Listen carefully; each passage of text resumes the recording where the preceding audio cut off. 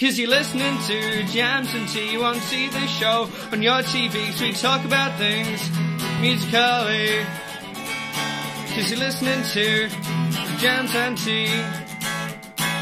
You're listening to Jams and Tea. Welcome, everyone, to a new episode of the Mellow Jams and Tea podcast, where we spin the jams and spill the tea, but in like a really chill way, you know, just hanging. And today we're talking about some bands that, like, you know, you might have heard of, and, you know, like maybe we've mentioned like once or twice, like, I don't know, maybe Tyler has a specific affinity for them for some reason. I don't know why. Well, I don't know where you would get that from at all. But yeah, I mean, we're covering the new album by acclaimed British progressive pop and everything. I like that you made that exact same joke during the introduction to the B-sides on Everything. Oh god, I want to deep throat a revolver. And we're also covering the new release by the Flaming Lips, American Head. And in today's later video, we are going to be covering Tyler's recommended album this week, which is English Settlement by XTC. Yes, so make sure you go and check out that video. Once my favorite Twitch streamer. What? Logic.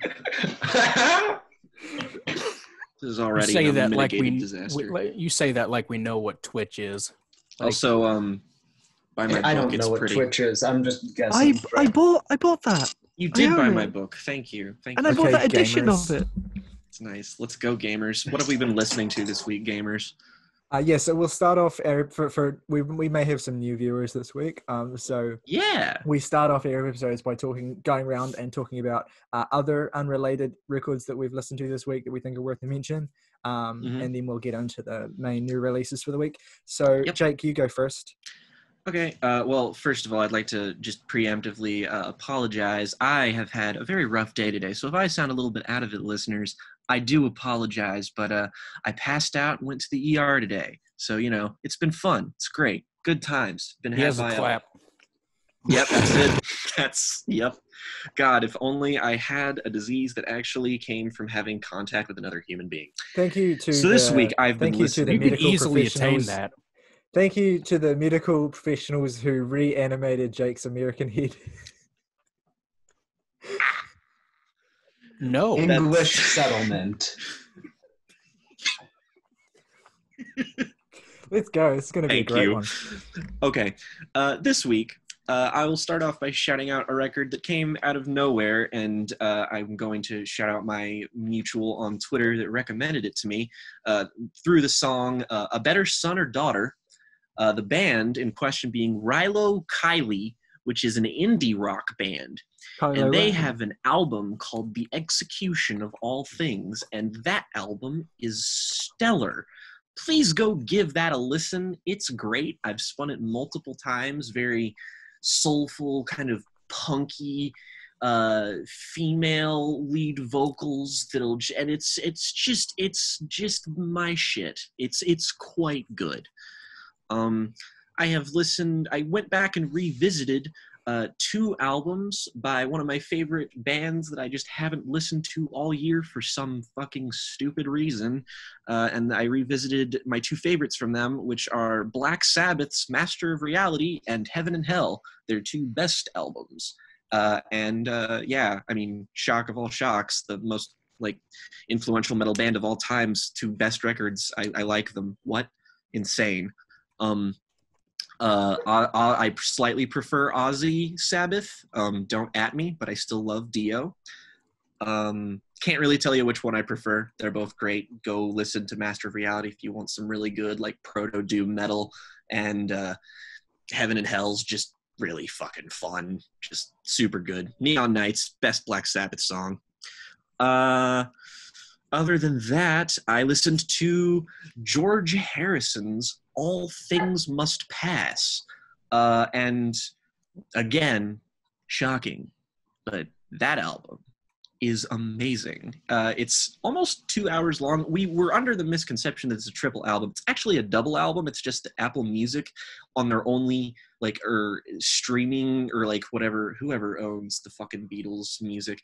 The only version available to stream is one like plotted with a bunch of fucking bullshit. Like the 5 songs at the end aren't on the original album, and there's like 4 different things in the middle of it that are just different versions of the same song. Go listen to that album. It's better than every Beatles record. I also listened to a whole lot of Deftones. Wonder why? For reasons. Yes. Please keep your eye out.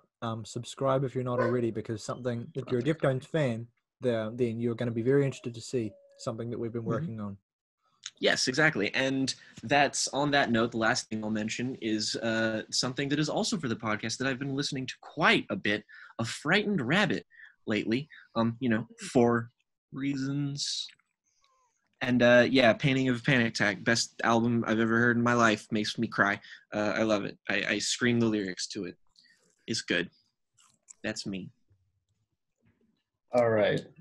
So this is me now. What I've listened to, first off, I listened to this album from a Norwegian group called Halung, an album called Further.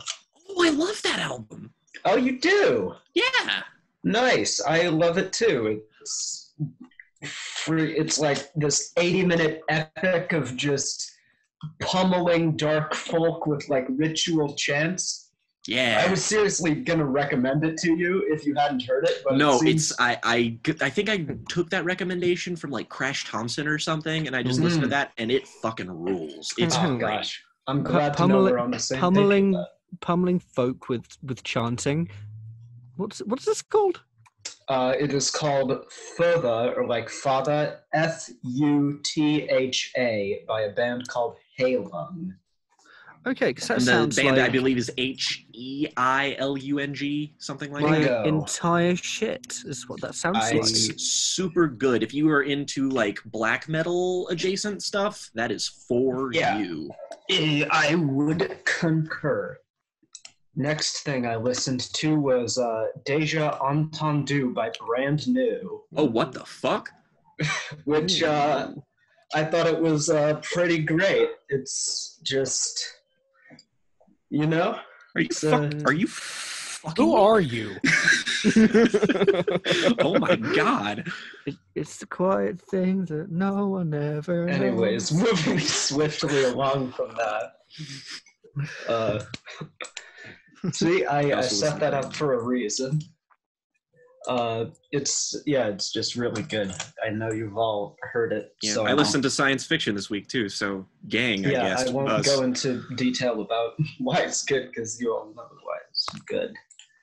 Autechre Draft 7.30, or Yes. as I think of, my favorite Autechre album so far. I really adore it. It's very murky, grimy, disgusting sounding, but it's very playful, very energetic, and it's just my favorite thing they've done. John Coltrane's Giant Steps was another essential jazz listen for me, because I've been going through jazz. It's pretty killer. I mean, we've made this point before, but it's giant steps. I mean, what are you gonna do? It's an amazing album. Last thing I listened to this week was Full Collapse by Thursday, which I thought was also fantastic. It's really good. I just randomly heard Understanding in a Car Crash after we did the podcast, like completely unrelated to Tyler mentioning it. And I listened to the whole thing, and it was like, wow, this is very exceptional. That's such a pleasant surprise, because that's not an album I would have ever kind of thought to recommend to you. So it's always nice getting pleasantly surprised like that. Yeah, potential new viewers, you must know, August emphatically loving albums that the rest of this podcast really likes, not a common occurrence. So this is a moment to be treasured, truly. By the way, my order for the 60th anniversary re-release of Giant Steps arrived today. Oh, sick. That's awesome. Yeah. I know that whole thing. I know the 60th anniversary edition is also available on like streaming platforms. So go listen to that. Download that one if you can. Mm-hmm. Yeah, that was my week. Although Morgan isn't here at the moment. Oh, he's returning. He just has Dog. Dog. He's Dog. Big bastard He was tries just to steal my acquiring pizza. the slice. Show me the baby. I would like to see the baby. Oh, it's a baby. I mean, somebody else go so I can finish eating. Yeah, Saoirse, why don't you go first? That's fine. I also listened to John Coltrane this week. I love Supreme, which I thought was outstandingly amazing. Probably my favorite John Coltrane record I've heard so far. I've heard like 4. Good take. Thank you. Just so Hot take. chaotic, but also beautiful. The drumming is crazy, but it works so well. Just what he's doing on the ride cymbal, like he's trying, like the ride cymbal just ran off with his wife. But it's just very, very good. Everything else I listen to is really prep for podcast. Lots of I Can Grab It. Lots of Flaming Lips, but I want to highlight Embryonic, which is my favorite of what I've listened to so far. I listened to the last Napalm Death record, Apex Predator Easy Meat, which was critically acclaimed when it was released in 2015. I don't think it's like that great, but I think it's pretty great if you like that kind of thing, which I do. I don't think it's that great, but I think it's pretty great. Hey, You pedantic bastard. Well, I think it's pretty great if you like that kind of thing. And I also re-listened to A Fever Dream, which, spoilers, is still my favorite Everything record. As it should be. And that was me. excellent. Jay Morgan's still eating. Do you want to? Yeah, oh, no, I can Tyler, go. Morgan's I can go next. Yeah. Right. So, yeah, I listened to a few new things in the last week that I want to shout out. The first thing I want to shout out, very special, and I'm surprised it has not been shouted out yet, is that actually one of our own has released new music Yes. in the past 7 days. And Mentioned that it is, of last course, week, you bitch. and that is, of course, Saoirse, whose new EP, Gender Thank you. Dysphoria, is she's only released 2 EPs yet, but I think this is comfortably the best of the 2, and I like the Thank first you. one. It's a very good new EP. It's I think only 4 songs, and in particular, I want to shout out the song "Skin Tight Bodysuit," which is the best song that Saoirse has written to date, and is genuinely a capital G great piece of music that I absolutely adore. Legitimately thank you. great folk song. Yeah, So and Can the I other share songs, an are good yeah. too. But that one is like, wow, I was knocked out when I heard it. Oh yeah. Can I share an aspect of the recording of that with you guys? No. On this music podcast, not allowed. The guitar solo and pretty much every electric guitar line was recorded with my acoustic guitar straight into my laptop's onboard microphone, and then was put through an electric guitar filter on GarageBand. Oh my god. Wow. Yeah, I it have sounded done that really before. good. Yeah, thank you. GarageBand, very underrated resource in the sense that people shit on it, and you can Yeah. actually do good Like, stuff with it. Don't. Yeah. It's so stupid being like elitist in terms of like stuff that can be useful. The last Freddie Gibbs album with fucking Madlib was made on a fucking iPad. Yeah, Like, you got GarageBand sucks. You got to spend $1,000 on Pro Tools. You stupid idiot. Wow, it's actually uncanny, Morgan, how convincing that was. It's because I've heard it. Yeah. But yes. and equally hates it. Anyway, please go to the Bandcamp page of Saoirse and the Agenda. And it's linked in the description of our podcast episodes every single week, so check it out. Please check it out. It's only a 10-minute. I'm not on. It's only a 10-minute EP, and it's really good, and it deserves your time. Thank you so much. Also, I maintain it is probably the most personal thing I will ever make. I can't see it getting more painful. So yes. I want to also inform you, Saoirse, that you may not realize this, but you are almost entirely silhouetted. For fuck's sake. I We're just do realize breaking that. I'm recording outside today. Alexa, play By Tor the Snow Dog by Rush. Anyway, just checking. Okay, so what else I listened to? Another thing I listened to that I want to shout out is I listened to Dream Theater's Images and Words. Yes. Dream Theater, of course, if you know anything about them, you know that they are a bombastic, very colorful, very charismatic and energetic band. Your mileage may vary. This is my first Dream Theater album, and I really dug it. I thought it was very good. It's excess in all the right ways. It has that excess of a lot of those late 80s, early 90s sort of hard rock proggy bands that were kind of doing it in that vein. This may sound blasphemous, but parts of it reminded me of Guns N' Roses' Use Your Illusion. Although I think this is a better album than that, comfortably. You better. But it has the same kind of. It has the same kind of freewheeling spirit. God, that dog is huge. Yeah, large boy. Anyone else is huge. No. The score I gave Washington you album, The Epic. Thank you. Also, listened to this week. Actually, probably my favorite thing I heard this week. Oh, actually, no, there were two things that I both gave very, very high ratings that I want to shout out. One is Matt Moss, their album Ultimate Care 2. So I'm building my way up to their new 3-hour collab album. But I listened to Ultimate Care 2, which is the album they made purely by sampling the sounds of a washing machine. It's one 40-minute track, and it absolutely rules.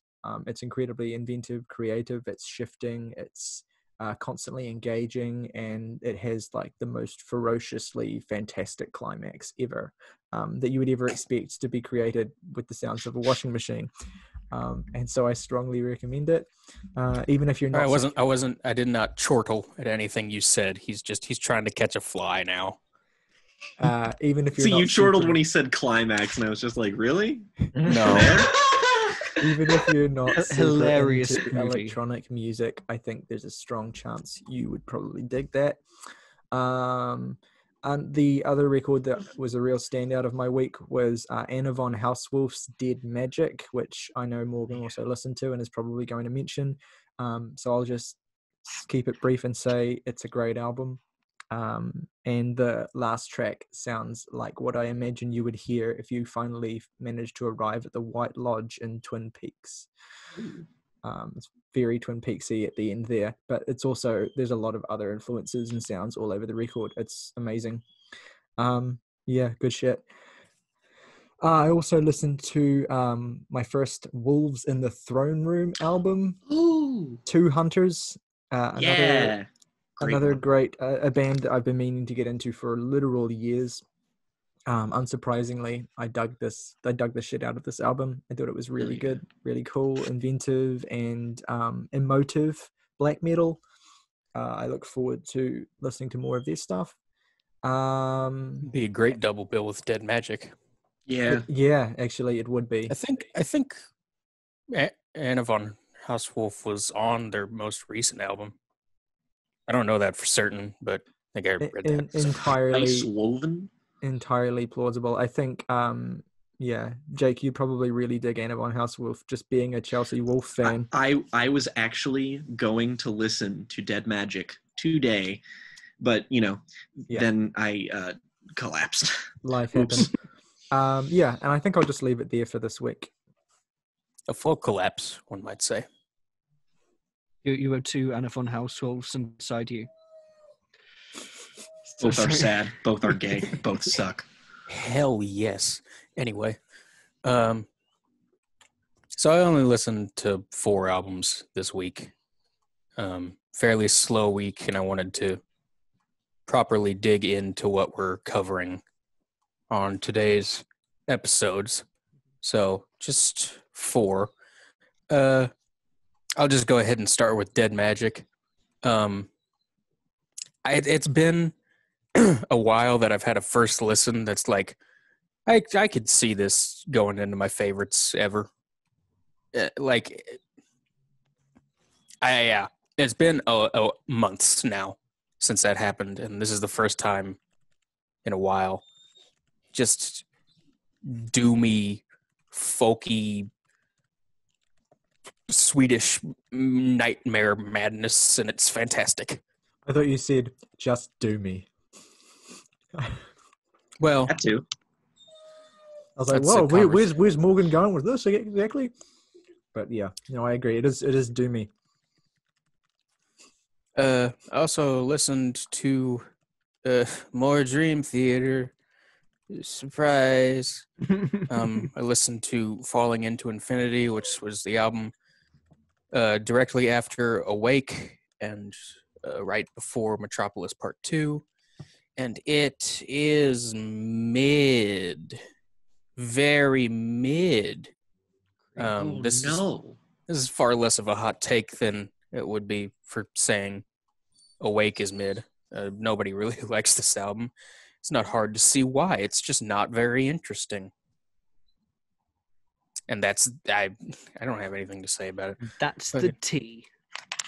Listen to my first LCD Sound System album in full. Heard heaps of their stuff before, just single songs, but listen to This Is Happening.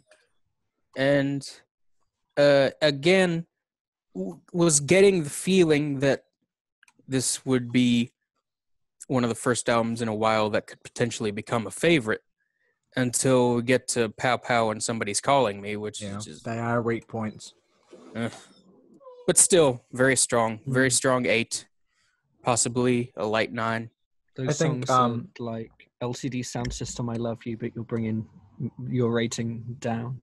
Morgan, I think you might be like me and end up preferring their more controversial 2017 album, American Dream, which every song I've heard from that album is excellent. So yeah, I everyone says This Is Happening is better, but I've always felt that American Dream is their maybe their best album.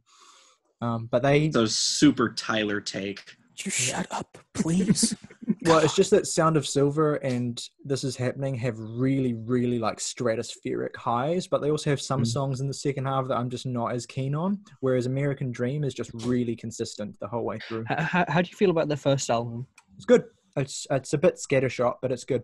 Highs are just out of this world. It's also like 100 minutes long, so I haven't listened to it myself. They're still kind of finding their sound on the first one, I think. Oh, yeah. The last thing I listened to was an album by Baroque pop singer, songwriter. Julia Holter? Yeah, that's the one. Because you looked at my music board. You gotta get a cookie. Please give me. Shut up! Sorry. Anyway, listen to Have You in My Wilderness by Julia Holter. Yeah, it's really, really good. Really good. Just the most sublime stuff I've heard in a long time. Check out Aviary too. It's really good. It's like it sounds like if Beach Boys were like hot. If the Beach Boys were the dreaming era Kate Bush.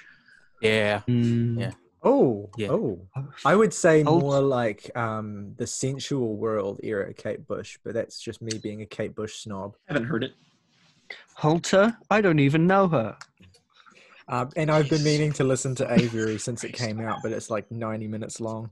Yeah, it's all good though. It's a great. Yeah, record, I'm great sure it record. will be. And I can't wait for the day I finally do it. Yeah, that's all I have.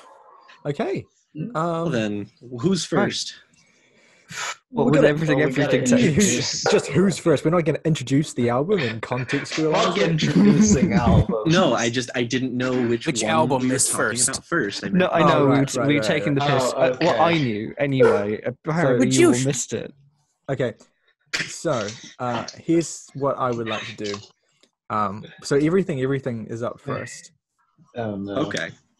And I think we should just go in Jams and Tea order for this. Oh, And I'll go okay. last. Because I don't suspect that this will be difficult to call, but I think I have the most to say. Yeah. I may be wrong. Oh, okay. That's We have props. Is this the first someone done this for a new album? That's interesting. I Did- think so. Didn't Awesome. you know what? I'm not gonna spoil what Tyler said about this album. I was not expecting. That's hot. Wow. Carry on. Well, I certainly Well- now am looking forward to hearing what Morgan has to say. But I think Yeah. I think we'll have from what I both gather about what you guys think of the record and also what I suspect some of you might think based on what I've heard. I think that just our traditional order will be a good one. But I'll give some context before you launch into it. So not that I'm sure most of the people watching are familiar with everything, unless you've come for the Flaming Lips, in which case, good for you. All 6 of you. Well, no, All Flaming Lips six. are just, Oh no, totally. they're a bigger band than everything, so it wouldn't be surprising if people had come for them. Anyway, so everything are a 4-piece art pop / prog pop / indie pop band, I believe Manchester based.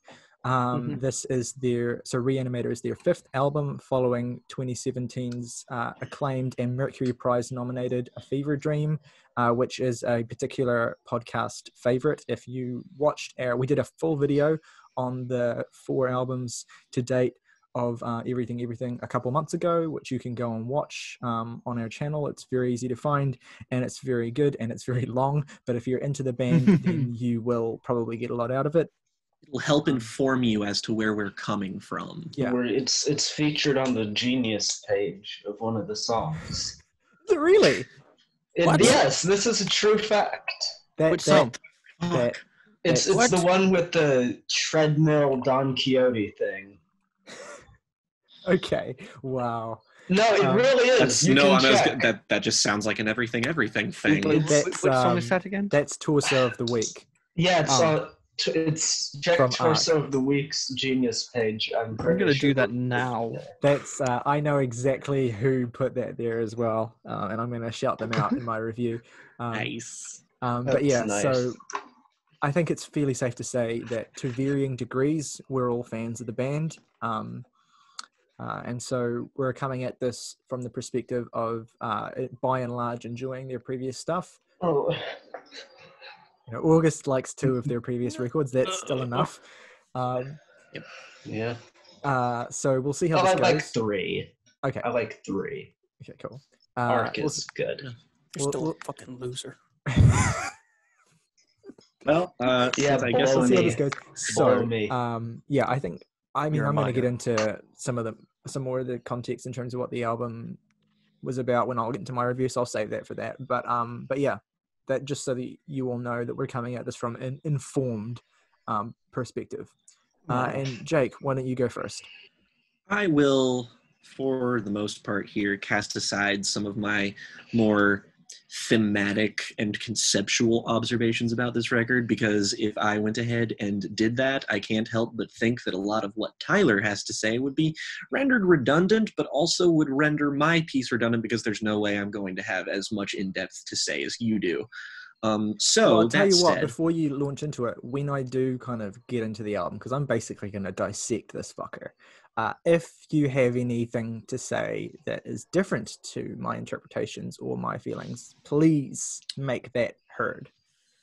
fair enough. You're gonna be here for 3 hours, boys. I really like every single album they've made thus far, and for varying different reasons, just because I think they're a very interesting, eclectic group of musicians who are constantly shifting their sound. And like, I don't even think everything technically have what I would deem to be a traditional like band sound, because they exist in such a weird fluid state of like genre bending and just like higher concept ideas, lots of postmodernist shit. But like, the reason that doesn't like over encumber them is because their songs are bops.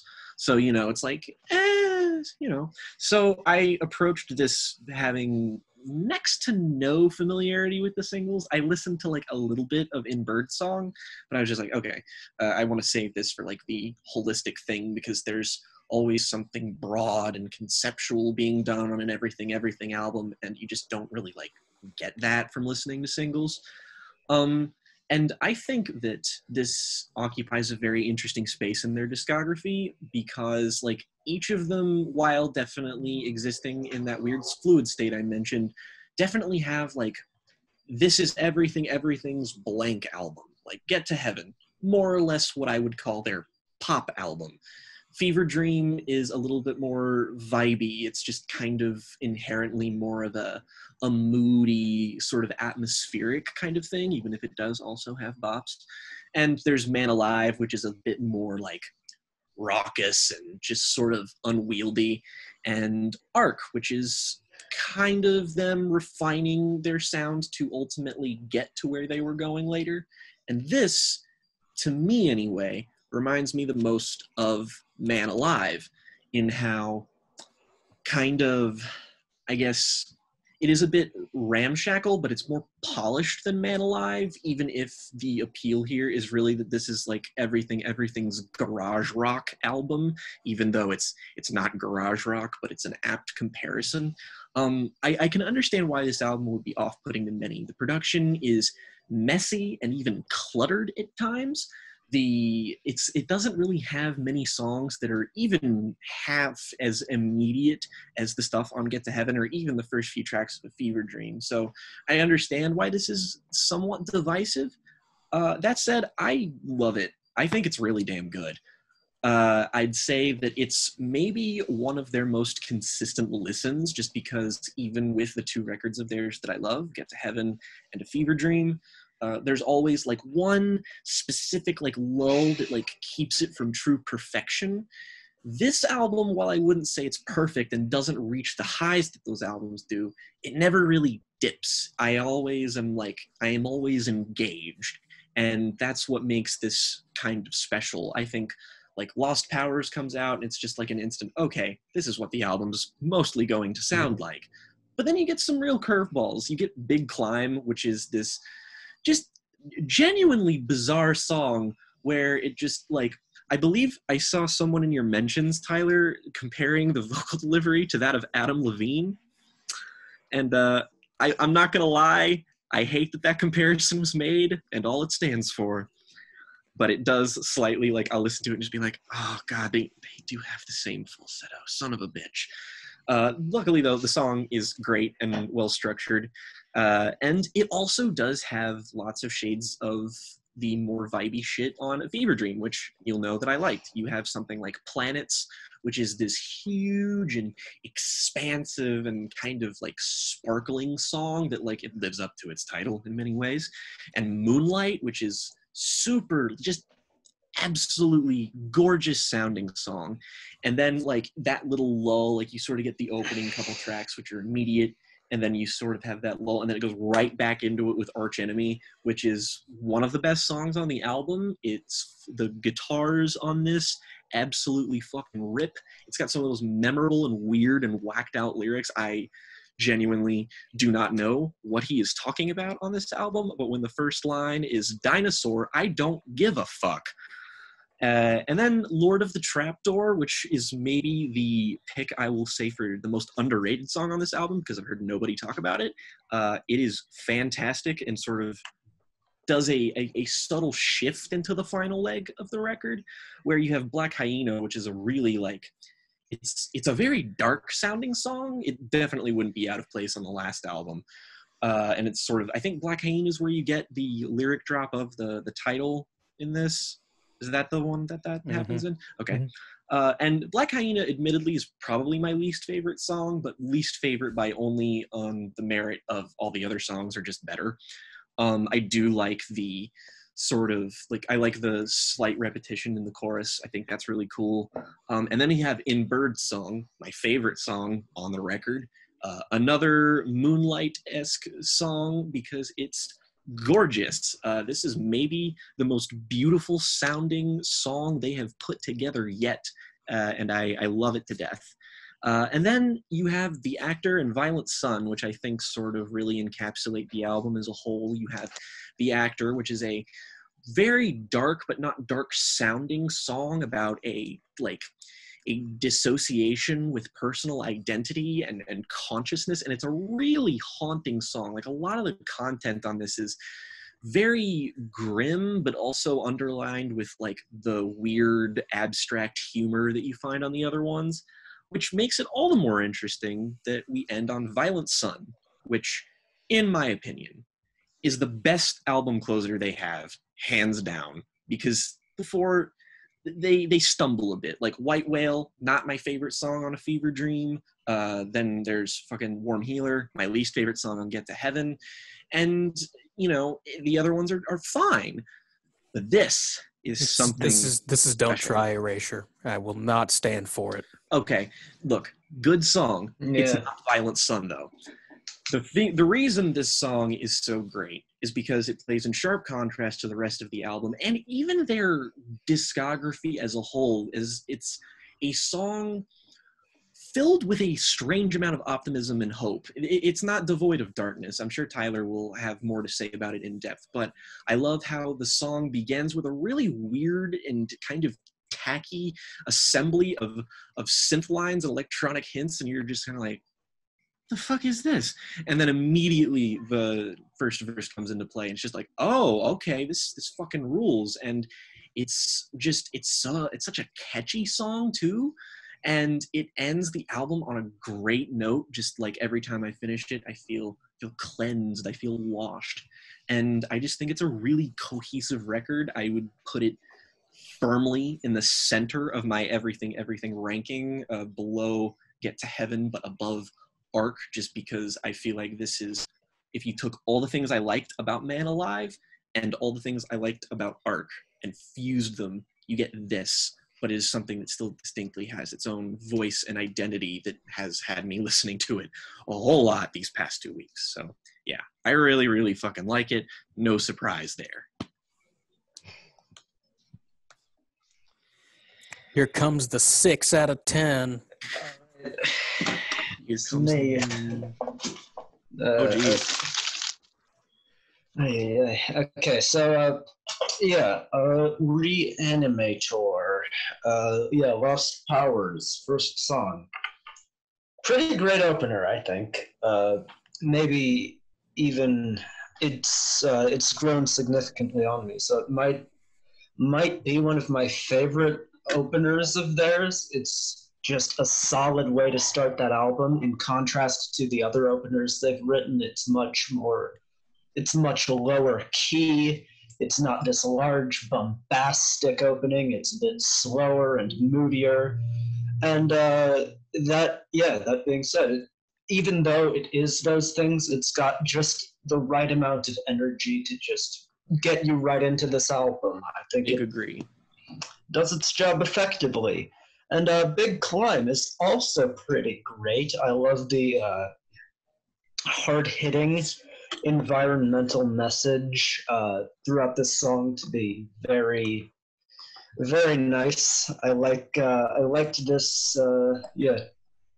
Liked it, but I did not find myself caring for the heavily auto-tuned vocals on the Big Climb, Big Fall part, where it's just distorted and auto-tuned, and I sounded disgusting. Didn't like how that was.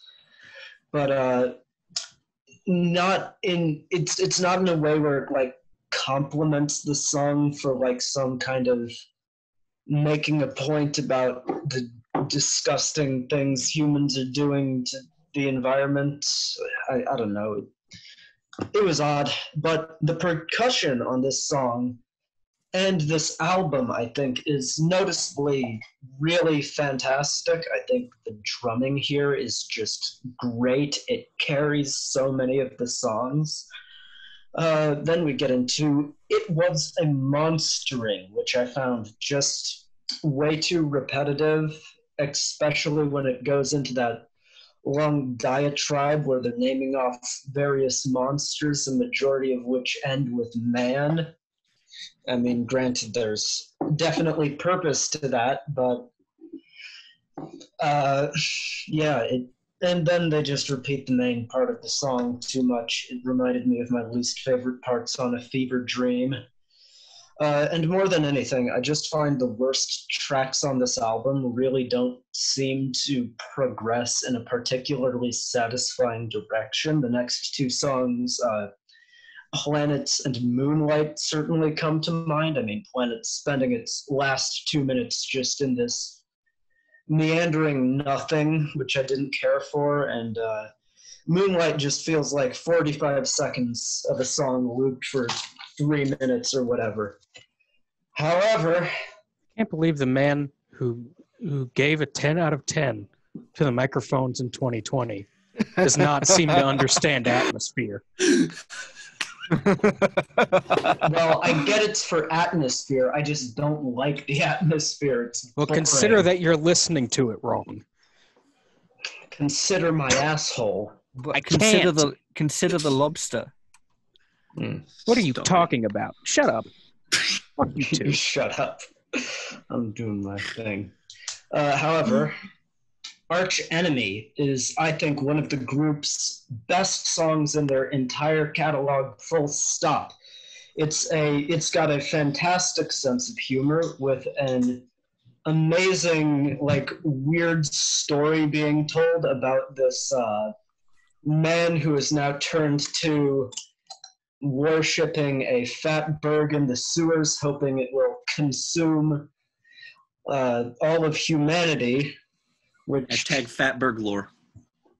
Yeah, and it is, and it's got this nice, thick, heavy instrumentation on top of it, with a very poppy tinge. I quite loved what the band was doing here. It evokes the best aspects of their sound across their whole discography, I think.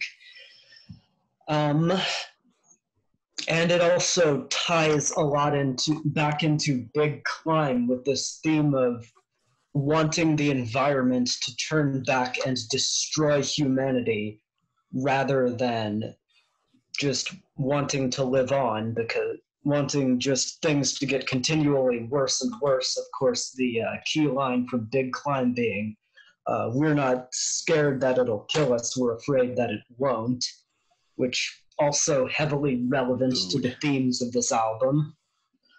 Lord of the Trapdoor is an okay song. That's about all I have to say about it. Tyler just... Black Hyena is also an okay song. I don't have a lot to say about it.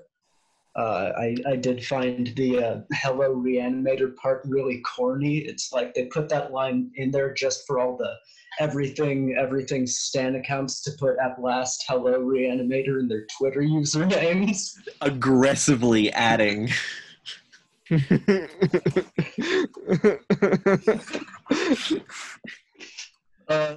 Now, the reason I was mentioning the atmosphere not particularly working for me on Planets and Moonlight is because it works in spades for me in Birdsong, which is one of the most serene pieces on the album that builds and builds on itself to this fever pitch of a climax. And it really has this fantastic progression over 5 minutes. It's just beautiful to listen to. And it's kind of what I wish the other songs attempting for more of an atmospheric... excuse me. It's what I wish they had gone for similarly. The Actor, Violent Sun, is just... I'm not a fan of Violent Sun, okay? I God, why do don't you think- suck so much today? Oh my gosh. Yeah, tell me about it. He just doesn't enjoy fun, but that's fine. I don't. Violent Sun, I'm not a fan of it. It sounds like it's the same closer they've written for every dumbass album they've done. What? Now you're just making shit up. Well, Well, the fuck up. The thing is that could technically be right because they haven't made any dumbass albums. They've made good albums. No,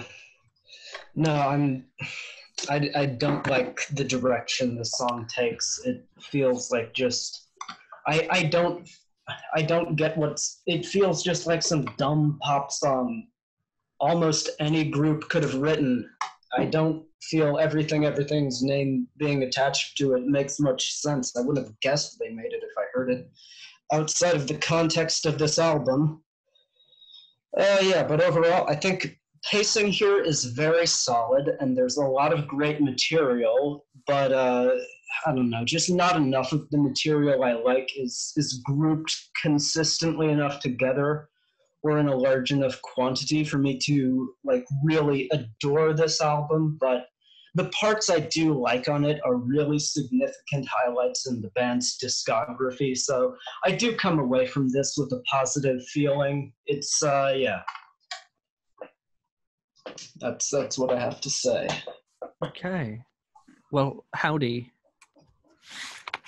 Captain. Jesus fucking Christ.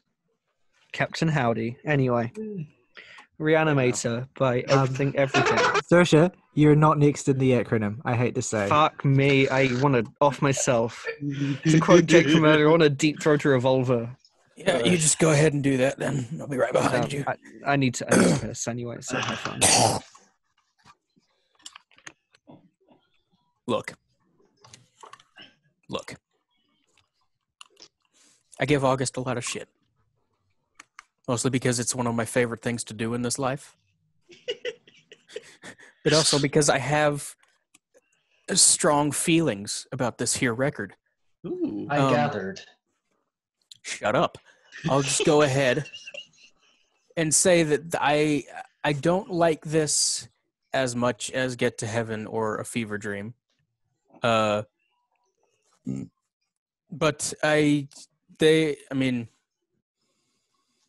two qualifiers there. One being it's not far behind at all. And another is that could change someday. Yeah, I think from beginning to end, this is probably the most purely fun album they've made. It's just like, even when it's not, back-to-back bangers, it's still, it's always compelling and always interesting in a way that's not like sort of, laborious, I guess. Like there are plenty of spots on A Fever Dream that are just so emotionally intense that it can be a little bit daunting to listen to.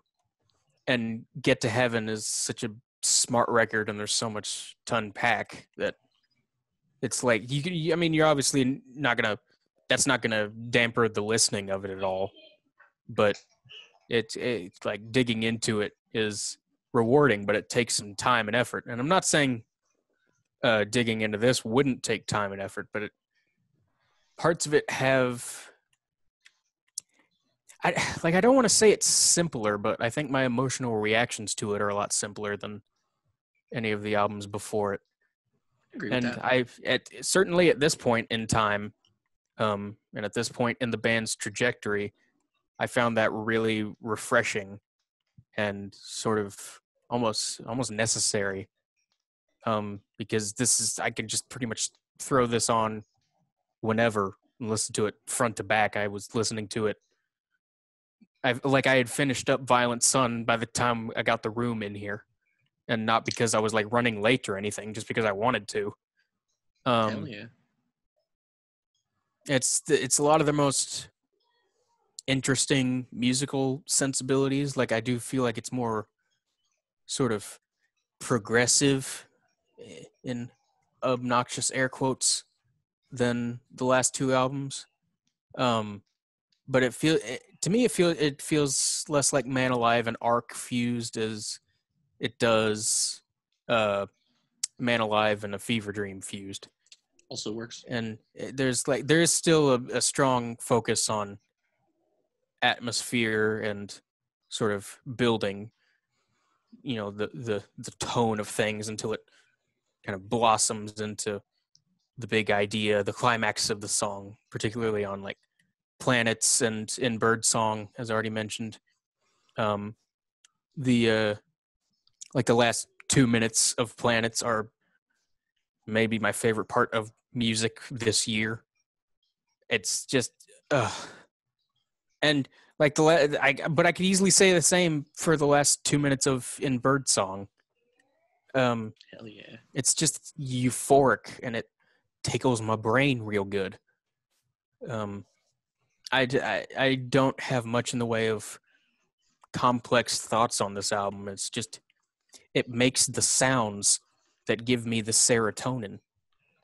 And it's interesting because I think I tried to go into this with no expectations whatsoever, and still I found it defying my expectations frequently in a way that I find really rewarding.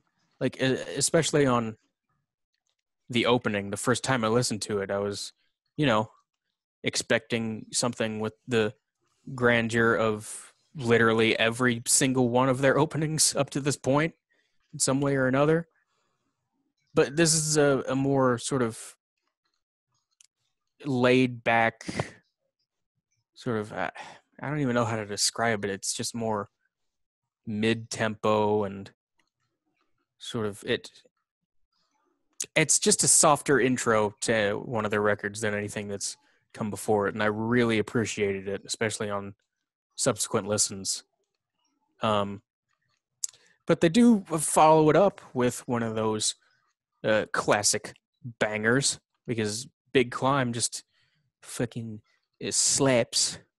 I mean, it's just horde. It's real good. Big Climb. Higgs is absolutely on fire here, both lyrically and in terms of performance.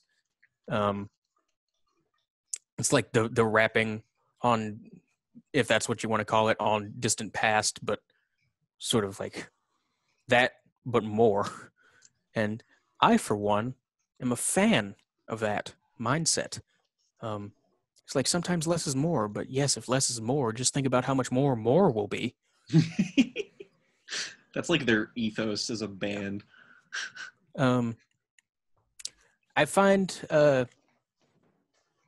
if I have a least favorite track, it's probably It Was a Monstering. I think that's more of a pacing issue than anything. I find it comes at a sort of a weird spot on the album, but I also don't know where else it would go. Because like the Lost Powers kind of starts it off, about here, and then it slowly goes up, and then Big Climb takes that even higher, and then it was a monster and kind of goes back down a little bit, and it's like big climb that led to a big fall, you might say. Shut up. Wasn't a big fall. Just anyway, it's a good song. I just have questions about the structuring of it on the album. I don't know. It definitely threw me for a loop the first few listens, but I've come to like it quite a bit since then. Planets, yes, all of that again 20 times. Yeah. Moonlight is positively gorgeous. It's again just purely tickles the brain, the spots in my brain that are fun for me to hear. It's real good. I was half listening to what was going on with Saoirse there, so my brain just kind of went on autopilot. Anyway, what's next? Arch Enemy. Oh yeah, Arch Enemy. Again, flat banger. It's about a sentient fatberg that speaks to the protagonist in prophecy. We've all been there, right, fellas? Every day, man. Every day. Who's with Very me? true. Very good. Just I'm disgusted. I'm disgusted that they have the nerve to be this good again. Like, you get fuck off. I'm remembering Morgan saying that No Reptiles is so good it makes him angry. Yeah. Here we Same are. energy. Yeah. Lord of the Trapdoor is sort of on a simpler musical sonic level as It Was a Monstering, but I find it much more compelling than It Was a Monstering, even though I do like that song. Yeah, real strong stuff. Black Hyena, the opening at least would fit comfortably on like a Portishead album. It just, I want everything to make a full blown trip hop album at this point. It's funny. God. I'm gonna just. I didn't want to intrude, but I want to just comment real quickly on that comparison.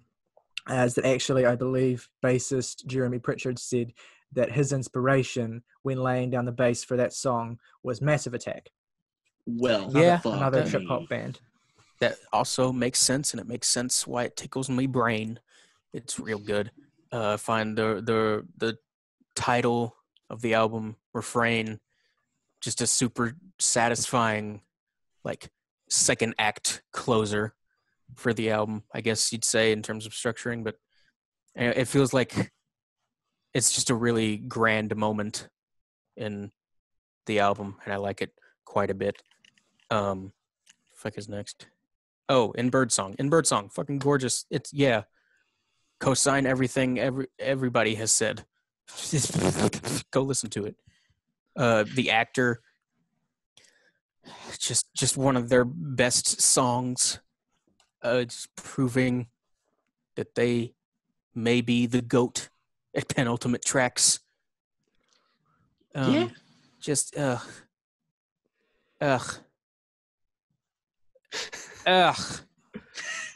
That says more about how good that song is than like 5,000 words of Pitchfork review could. Truly. It's as good as a dead baby. I mean, you've got like a string of like people comment on their openers, but it's apt to point out their penultimates. You've got Tim, you've got the Peaks, you've got No Reptiles, you've got New Deep's an interlude, so let's count Ivory Tower as the penultimate track on Fever Dream. Just a string of fucking bangers there. Quality. Yeah, and if I kind of think of this as everything's speaking in tongues, but it's better produced. So it would be fitting that Violent Sun is there. This must be the place, because beautiful. I couldn't have said it better. Yep. It's so joyous and resplendent and gorgeous and so totally everything. Suck it, August. Yeah, well, you're not correct. I know everyone disagrees with me, but I don't care. That's fair, I suppose. That's it's also fair for Morgan to kill you. That's fair. I mean, you think this record's going to be at the top of his list is for reasons he's going to eventually slaughter me? I think it's going to be lower. August, if I was going to kill you, I would have done it by now. Okay, well, that's reassuring to know. Oh, I snorted. August, August, I'm sure you can imagine like the grimace of anticipation on Morgan's face every time I was about to read out one of your Deftones reviews. It was bracing for bad news. I will say most of them turned out better than I was expecting. That's all right. Well, that's good to know. Yeah. Anyway. Right. But Xerxes, you said Xerxes was redundant on Saturday Night. It's a good song, okay? Let's it's a good song. Let's leave the baggage behind, folks. Re-Animator, real good. Okay. I feel very happy not having a horse in the Deftones race. You've got a white pony. It just means you're missing out on an absurd load of great music. I've listened to two of their records now, and I think they're both good. We're not. This is We can talk. Anyway. We will get to do this shit in like 2 weeks' time. This is exactly true. Okay, so Re-Animator. I hope it's my turn now. It is. Anyway. Okay. It is. It in is. Just fact. have to. All you have to remember is the order of letters. Anyway, Jesus Christ. Destroyed. Okay. LSTER.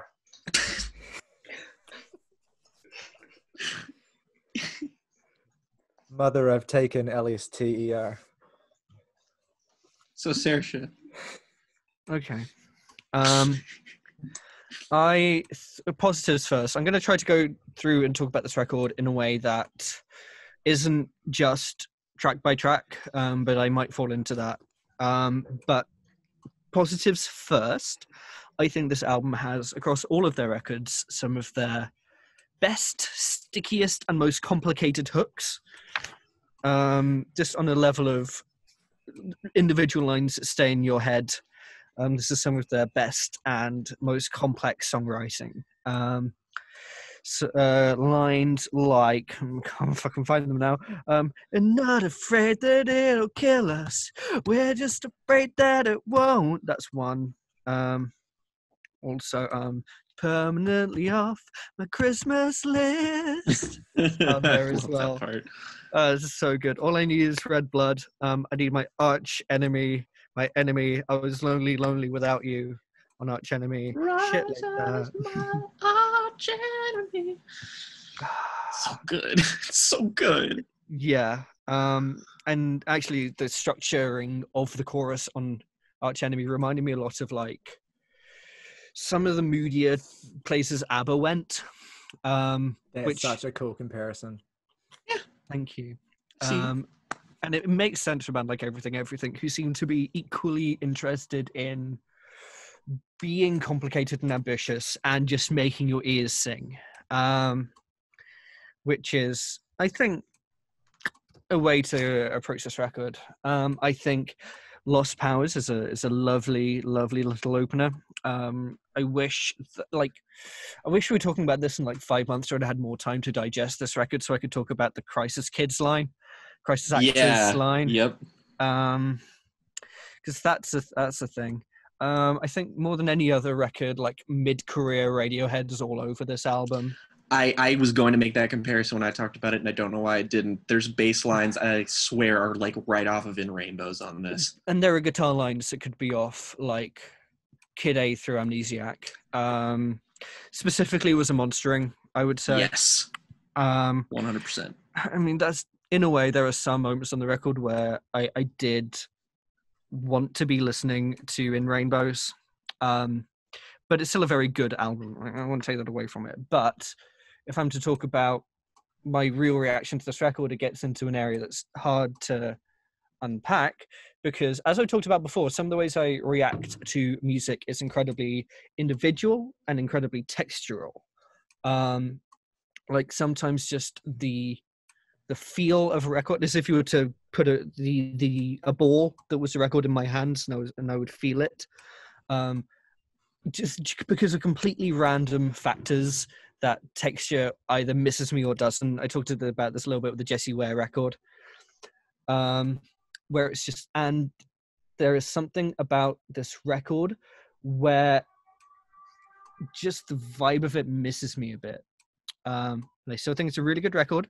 I think more songs are really good than not, but there are scant moments where I feel as exhilarated by it as I did some of the best songs on their other albums. I think the song In Birdsong can fuck with the best of them, but I think the rest of them are just very, very good. And I know in context it sounds like a criticism, but I think it's a really good record. Saying something is very, very good is just objectively not a negative thing. I know, but I feel like I'm saying they're merely very good, if you know what I mean. I mean, I'll take it. It's better than what August said.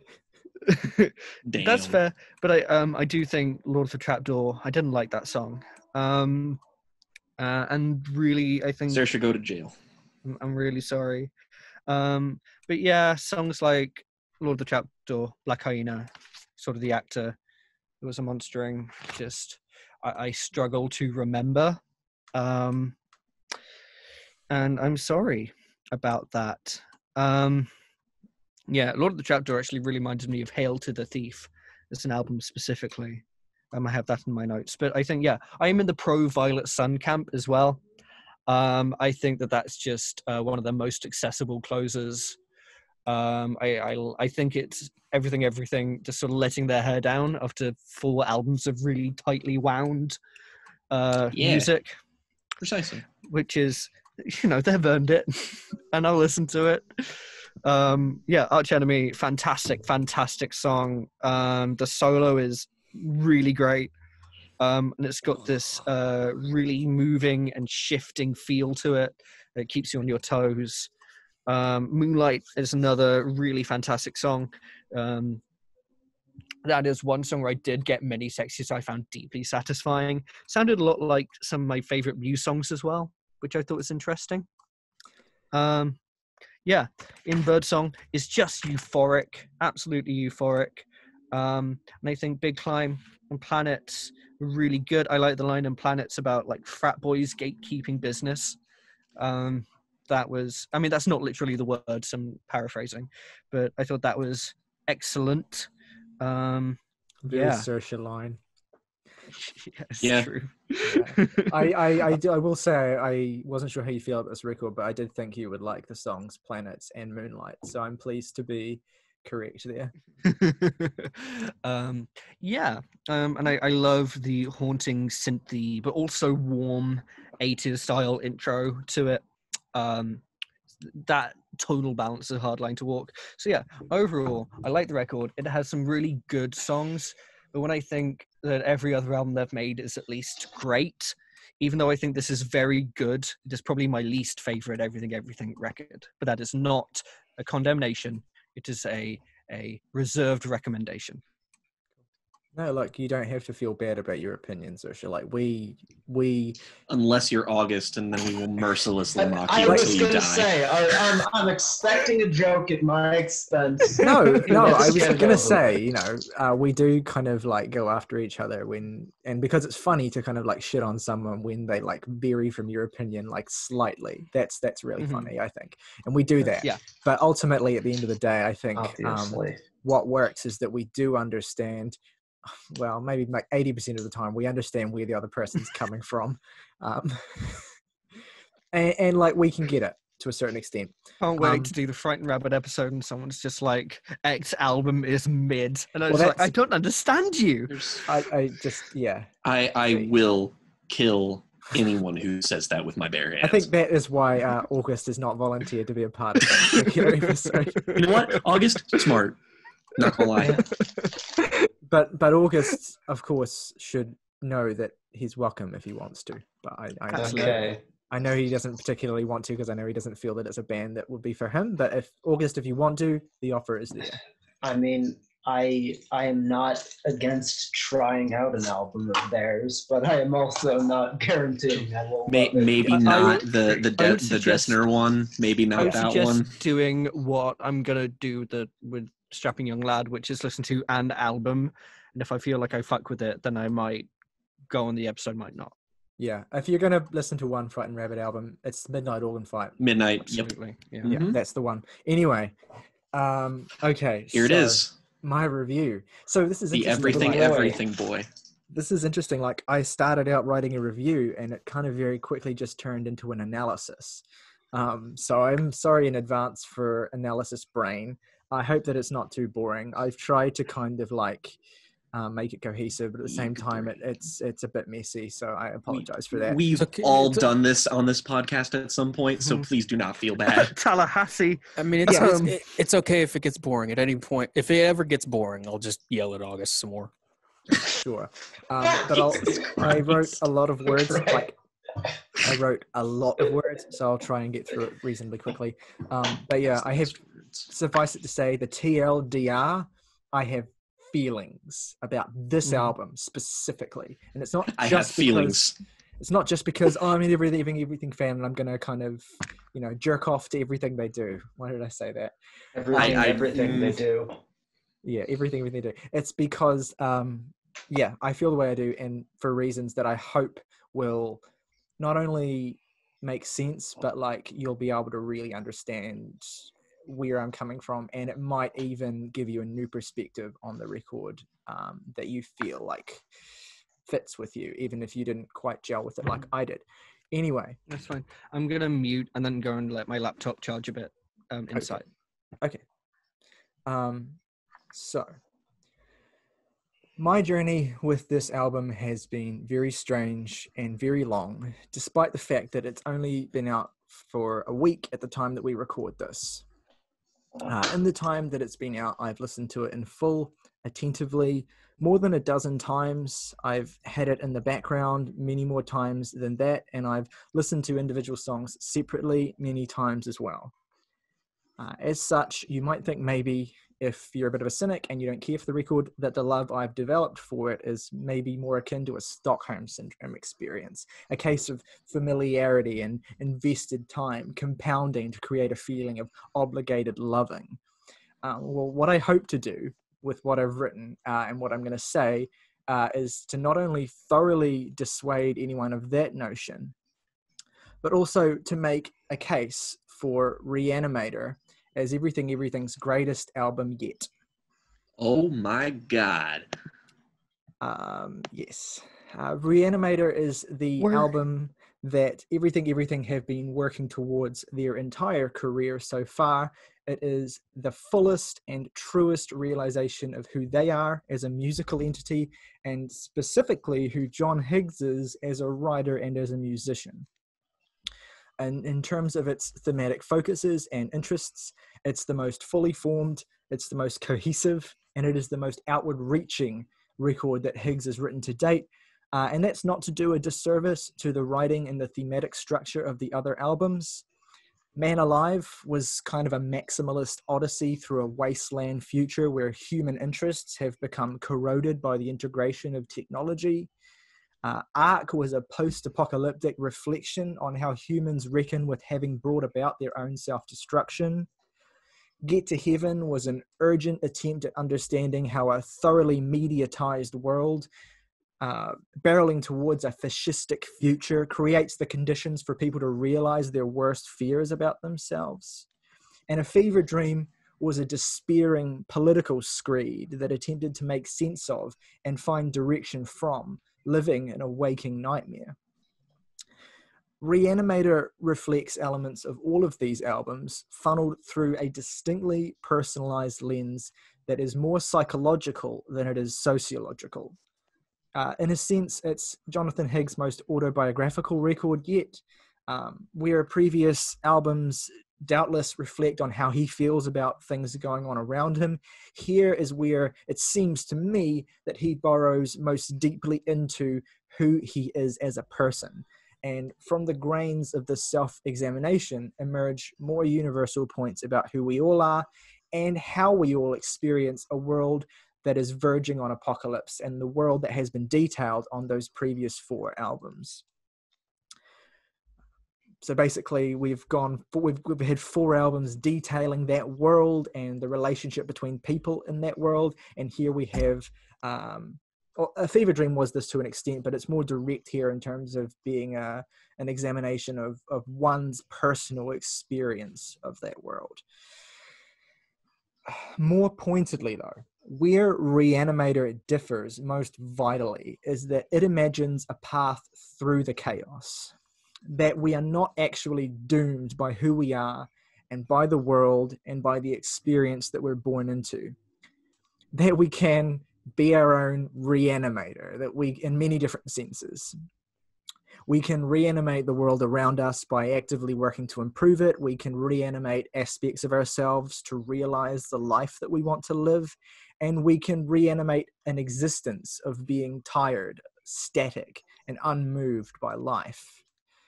Where A Fever Dream's white whale opined, "Never tell me that we can't go further," Re-Animator not only confirms that we can, but it leads the way. And to be clear, this is not to say that by and large it's an upbeat album. I mean, to be sure, The general topics that are covered on Re-Animator include conspiracy theories, mental illness, climate change, the general cheery Higgsian interests. The difference here is that the band themselves are newly energized and ambitious in a way that they haven't been before. At least not quite like this. Get to Heaven's pristine and addictive layered pop is certainly energetic and ambitious in its own right, and that was appropriate because the darkness of the writing on that record was tinged with whimsy and satire. Here, though, the writing is more jagged, cutting, direct, sometimes overwhelmingly emotional through and through. And so the instrumentation is less warm and more dynamic, messy, violent, and racked with tension. There are frequently jarring jumps from quiet to loud, as on Big Climb, or the decision to mix a bass drum with an abnormally large, cavernous depth, as on In Birdsong, or a continual ratcheting of energy that burns brighter every time you think it's peaked, as we see on Lost Powers and Lord of the Trapdoor, or occasionally explosions of squelching, buzzing, feedback-laden guitar noise, as you get at the climaxes of Lost Powers and Arch Enemy. This is a record where the intense focus on psychological turmoil and the inner conflict between who you are, who you want to be, and who you are afraid that you'll become is reflected in arrangements that shift and slide and fall out from under you.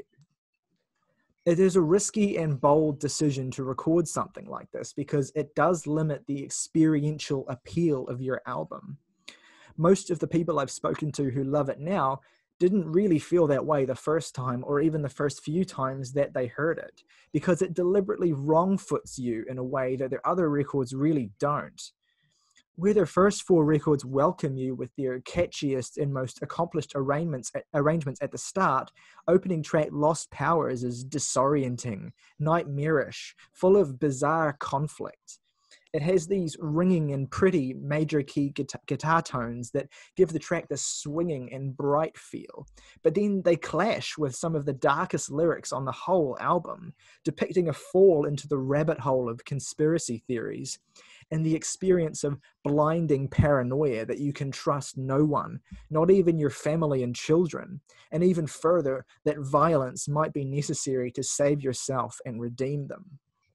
The refrain of, "Come on, you've only lost your mind," is particularly unsettling because rather than acting as a reassurance to our troubled protagonist from their intrusive dark thoughts, it instead serves to undermine them further by saying, actually, you have no control over your life anymore, you'll never again feel free, and that actually this is a good thing because free will is evil and the only true existence is in servitude. It's actually quite horrific the more you think about it. And this is complemented by an arrangement of crashing drums and guitar that gets more and more fierce as the song progresses, till the final seconds of the song where everything is kind of melting together into a cacophony of noise before suddenly there's a click and silence. It's a choice to open your record like this. And I think that by cutting deep to the heart of the absolute worst that the world can do to you and slamming it at the front of the album, Everything have crafted their most definitive, unforgettable statement of purpose yet. Things can only get lighter from here. Second track, Big Climb, is perhaps the catchiest song on the record, but also very dark at its core, much like the opening track. It's ostensibly about climate change, and I want to take a moment here to comment on the lyricism on this album, which I genuinely believe to be John Higgs's most accomplished, refined, and affecting lyricism to date on any of their albums. In his typically charismatic and idiosyncratic way, he paints grotesque pictures of those in power. The lines, "Pink piggies with their hands on their ears, skeleton boy with the skeleton girl souvenir." And a great line which draws a link between general ignorance about climate change and the distractions and conspiracy theories fostered by those in power to actively progress the destruction of the earth. Ice flows quicken, drip feed drippin' in your eye socket under the hoax moon. We then get the song's hook, one of the darkest hooks on a pop single that you will ever hear. Not afraid that it will kill us, yeah, we are afraid that it won't. The imagery gets even more dense, unsettling, and impressive in the song's second verse. The gas crawling like the ghost of the sea. Have you heard a more poetically devastating summation of climate devastation than that? And then, in some of the best lines on the whole album, you can be a drone or the god killer bee. Drone, in this instance, having three different meanings: a bee that serves its queen reproductively by helping to continue the line, a mindless worker who shuts their mind off from the reality of their world, or an unpiloted aircraft that can be used to bomb countries remotely. And then the god killer bee being a running together wordplay of god killer and killer bee. God killer referring to people who usurp the influence and power of others to control the world to their own interests, and killer bees being dangerous and violent in numbers, but also facing their own extinction at the hands of the same race who bred them. Thank you to the annotators on Genius for helping me to unpack that line, because there's so much going on in just a small number of words. It's actually dizzying how dense this song is once you unpack it. And the wordplay, like I say, the wordplay is just out of this world. And then you get a series of lines so good that Everything had to put them on a billboard to publicize the album. The choice is to be a slave to the big time, champagne cork in your windpipe and weigh a whole ton, or be the curved glass in a desert full of sun. Are you burning? We can burn it together, but first we have to play God. I hope you see what I mean here about the writing being dense and taking time to unpack, but also being layered and meaningful in a way that really demonstrates John Higgs at his best. And the other elements of the song, too, are all pitched perfectly. It has those ringing guitars and talent for melody of all their best stuff, the huge dynamic range that hangs all over this record in particular, and so many great details that make it easy to listen to on repeat. I mean, listen to the tense and wiggling guitar melody that's introduced over the bridge of the song and gradually gets louder and louder before the final chorus explodes again. There's not a dull moment to be found here, and everything take full advantage of their musical maximalist canvas. Now, another quite important detail that is worth mentioning at this point in terms of Re-Animator's concept. In fact, this is a pretty important lead that I've buried, and it's that John Higgs was influenced deeply during the writing of this album by something called bicameral mind theory. I won't go into heaps of detail on it, but essentially the idea boils down to a hypothesis about how human beings developed and first experienced sentience. And one of the most interesting points raised is that when the first humans experienced sentience, this experience of having an inner voice representing their thoughts, that they interpreted it as some kind of higher power speaking to them, or something external to them possessing them, and that this was basically the root of religion. And the way that John ties this quite esoteric and obscure theory about humanity generally into the realm of the personal on Re-Animator is in the way that the record repeatedly alludes to an inner conflict between two different voices within him. The part of him that reflects what he wants to be and his optimism for positive change in the world, and the darker part of him that thinks cynically about everything and sees only destruction around them and the potential for destruction in their future. This inner conflict is at the heart of every single song on Re-Animator. And this darker half of John even has a name that you can discover if you dig through the secrets on Get to Heaven. Thomas Silhouette. Shout out to Becky for uncovering that and the rest of the Everything team. So anyway, this sense of looking within yourself and seeing this malevolent and evil figure staring back at you, this Thomas silhouette trying to take control, is reflected in the third song on the album, It Was a Monstering. Now, ostensibly, first of all, this is the biggest grower on the album, I think. Ostensibly, it's a song about depression and about seeing your depression as this ugly and monstrous creature that is seizing control of you. It's immediately established tonally in the lines, I would rather have a friend than a good memory, because memories and a yearning heart never held me close, never helped me out. This sense of isolation, of loneliness, of fear of being on your own and unable to deal with that darker part of you that always lingers is all over the song. And it's so overwhelming that the chorus cuts to the heart of it with devastating simplicity. I don't like the feeling. No, I hate it. The narrator in the song is so overwhelmed by how unbearable it is to exist in their paralyzed, isolated state. And that's captured beautifully, I think, in the lines, "It was a monstering at nearly 90,000 feet, or so they say, for I would not know, 'cause I don't look back and I don't look forward." The theme of depression is some kind of inner beast that you're brawling with, or just negative feeling about yourself generally, being some kind of inner beast that you're brawling with, is made explicit in the song's bridge, which references a bunch of different fictional monsters and even ends with a touch of body horror in the lines, "I want your head in my head alive." The most explicit reference in the song to the notion of your darkness or your trauma or your depression manifesting as an actual monster inside your brain, or alternatively, seeing yourself as having become some kind of monster, shout out Metallica, the result of some kind of horrible mistake.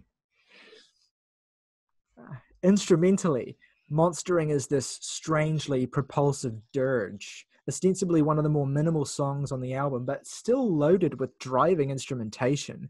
The central guitar line in particular has evoked Radiohead for some, but for me reminds me very specifically of the guitar line in the song Sick by the Twilight Sad, which actually deals with very similar themes to this song.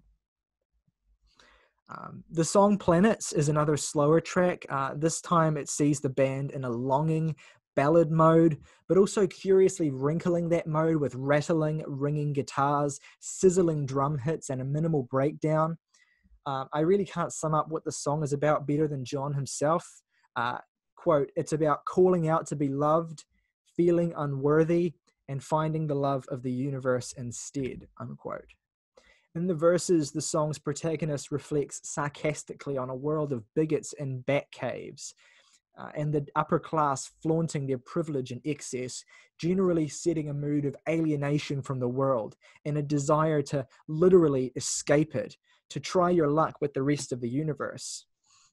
If Planets has any weakness, it may be that perhaps it doesn't quite click into place in terms of theme in the same way that the other tracks do, but it is still relevant and it does still sound great, and it has grown on me.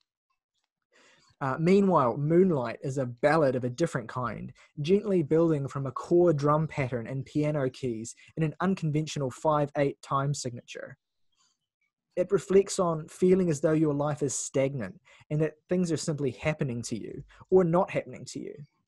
Death and tragedy are vague outlines of possibility, as in the lines, 20 more seconds and it could have been me, lily-livered living in the Holocene way.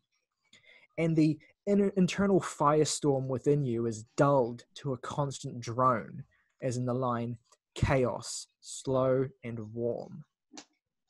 From this state of near catatonic depression, hope does emerge. For the first time on the whole album, as the narrator exalts that all I need is red blood, a desire to regain consciousness and feel alive. And I'll get it, they say, either vowing to move forward toward that vitality or convincing themselves if they weren't caught on the horns, stuck in their state of perpetual emptiness. What really elevates Moonlight, though, is the way that it blossoms musically as it goes on, till eventually at the very end it explodes, with John delivering an absolutely powerhouse vocal that I think is one of the most impressive vocal performances of his entire career so far. I think to say that this song goes nowhere is to not really listen properly. Sorry, but I had to say that because I feel very passionately about it. This explosion of feeling, of passion at the end of the song suggests that there is hope to realize who you want to be. And more pointedly, that there is hope to bury the Thomas silhouette inside of you, the hollow man alluded to in Monstering. but that the narrator cannot do that until they stop saying, "I'm here for good," and start wrestling themselves free. To me, this struggle, this wanting to reanimate your life, but being bogged down in the difficulty of it, being caught in the horns, is such a relatable and perfectly pitched sentiment.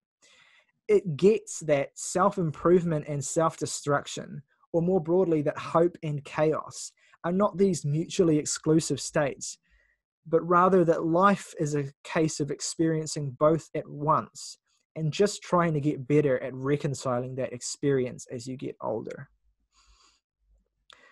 The record's second half kicks to life vibrantly with the bouncing beat of Arch Enemy, another song which provides a commentary on the climate crisis through a deeply sardonic lens. A fatberg is a congealed lump of waste and matter that accumulates in sewers and is imagined here as a metaphor for our careless trashing of the planet. The protagonist of the song serves as another template for Higgs's interest in the bicameral mind theory, as this person interprets the voice in their head as that of a god, and in searching for its source, ultimately finds themselves worshipping this fatberg, this product of human excess. It's Higgs's twisted way of saying, I think, that we take so much glee in polluting our planet through ignorance and laziness, that our pride would lead us not to be disgusted by what we've done, but proud of it, in awe of it, ready to sacrifice ourselves for it, and that we are ultimately no different from what we've created, so we may as well become absorbed into it. The climate narrative builds on the one established with Big Climb, as where that song targeted persons in power to hold them accountable for their damages, here Higgs considers personal responsibility, pushing us to evaluate what we are actually doing as a civilization to contribute to the state of things. The political is equally the personal for the first time on an Everything Everything record. Instrumentally, the song was constructed to evoke the image of the army of fat depicted in the video marching down the street, and it has a sprightly beat that ultimately explodes in the song's final minute into a frenzy of manic guitar noise, a breathless and bizarre solo from guitarist Alex Robertshaw that sounds noisy and ugly and just absolutely rips. I want to co-sign Morgan and say that the incredibly underrated Lord of the Trapdoor is such a sensational song. It's a spiritual sequel to A Fever Dream's standout track, Ivory Tower, and it is also about as explicitly political as Re-Animator gets. Following Arch Enemy's twisted sci-fi take on how human ignorance and complacency breeds physical destruction, Lord of the Trapdoor is a song about how ignorance at the interpersonal and cultural level breeds societal destruction, as well as inevitably self-destruction. There are reasonably explicit references in this song to neo-Nazism, as well as more specifically British staples of racism and xenophobia. The title itself specifically invokes this image of someone gleefully taking joy in hanging people from the gallows. And the lines, "one detonation and maybe they'll clap, pray to the blubber and drown them in fat," suggests that the bloodthirsty nature of such hatred can never be sated and will end, as Arch Enemy depicted, in a kind of self-perpetuating worship of destruction. The chorus of the song, "I need her, only her, I need her, Armageddon," draws a line between the possessive desires of right-wing men for women and for violence. That possession itself is inherently violent in the context of people, and also suggesting that the inevitable result of our desire to possess or control others in one form or another will be the ultimate cause of our annihilation, our Armageddon. Musically, the song establishes tension from the outset and ratchets it up as it progresses, with multiple fake-out ending moments where you have these subsequent explosive returns to the song that are likely intended to simulate the acts of violence that the lyrics suggest, the trapdoor falling away from the gallows. Around 3 minutes into the song, Alex gives one of the record's most incredible guitar solos, another blistering textural feat of beautiful noise that, if anything, is too short before you get the song's final violent push. Black Hyena is a bass-heavy rattling track that purrs menacingly as John invokes imagery of the creation of some kind of Frankenstein-like monster assembled from parts of animals, ostensibly an attack on hubris and the sense of species superiority that humans have, that feeling that you can act God in the sense that you can control others and mold them to your personal whims, and that all this will really do is invite tragedy, as in the lines, "Caught in the twist of delight between this world and the light, the bones snap into place, you saw the face, I made the gravity mine, Black Hyena gonna bite the idiot." Later in the song, bicameral mind theory is evoked again in the lines, "On a banana peel he slips and breaks his brain in two, the master cracks into life," hinting again at the formation of the Thomas Silhouette character, and our album's protagonist having their agency usurped by that darker side of themselves. This in turn suggests that the mad scientist character at the core of the song may even be Silhouette themselves, and that the black hyena creature they're creating is actually a metaphor for their indulgences, their vices, and their sins, assuming the form of a monster that ultimately seeks to destroy them. In Birdsong, the lead single for Re-Animator, is the track most heavily influenced by the bicameral mind theory, and it imagines the first moments of human sentience. It slowly patters to life like machinery powering up, simulating a new brain experiencing the world consciously for the first time. In the lines, "Crackling, the leaping of white fire, and spider-like, the dance shimmering and crawling over me," John poetically describes neurons firing in the brain as new connections are made and the world is perceived for the first time. Following this, we get the lines, "Puppet man, a zombie lances from the blackness of my eye. I look into the God mouth, the energy in us." Lines which refer to that first perception of an inner voice, of hearing your own thoughts and feeling as though something must be speaking through you, possessing you, taking hold completely.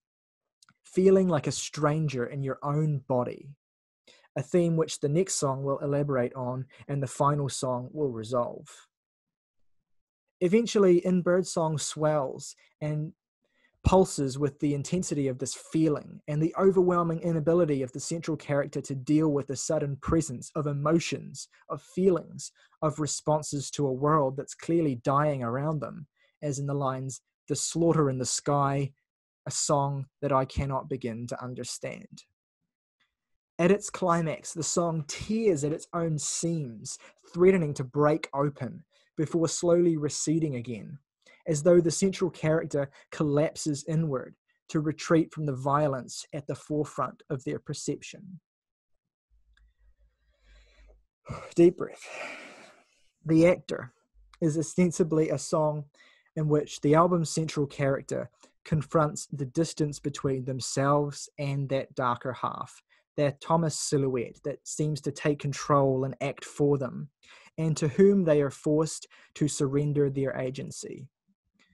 It's also a song which, for me, has developed a lot of personal significance as a non-binary person. Whether John intended it to or not, the lyrics of this song reflect quite acutely what it feels like to experience gender dysphoria. Quote, "He fits my clothes and has a face like mine. If we act the same, then I don't mind." Unquote. This sense of dissociating from the way that you physically present, having to inhabit this vessel, this secondary identity in your day-to-day life that clashes with the person you feel you are, such that you feel vacant and lost. Thomas Silhouette, in this instance, then, to me, is a part of myself that recognizing is frightening, because all it is someone I once was and no longer feel like I am, at least not all the time. And yet he's the thing that I must always present, that must always come before me. I don't act, he is the actor, and I'm simply lost inside trying to man the controls. At the conclusion of the song, the narrator surrenders their codes to Thomas' silhouette, leaving Thomas with control of their body and escaping that form, at last, for good. I laid beside the landing strip refers to watching Thomas escape with that form that they no longer want, finally being free from it, and finally stepping towards self-actualization. I felt another hand was opening, is the last new line of the song, as our narrator assumes a new form, a form they no longer feel trapped in, a form that is euphoric and beautiful and free. The dissociation captured in this song is reflected beautifully with the swirling vocal effects that disorient the listener, creating the sense of an inner voice that feels trapped and desperate, and then is eventually freed by the song's end. The euphoria for me that's hinted at with the escape at the end of the actor is fully realized in Violent Sun, which is the most urgent and beautiful and, I want to say, necessary song of the band's entire career so far.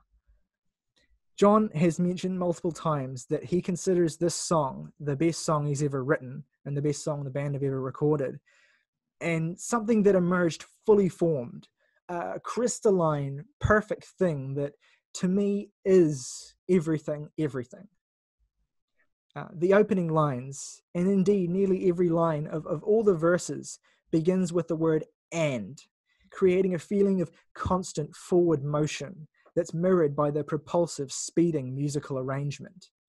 The lyrics themselves are bittersweet and ecstatic, and read like swirling thoughts behind shining eyes filled with tears of joy.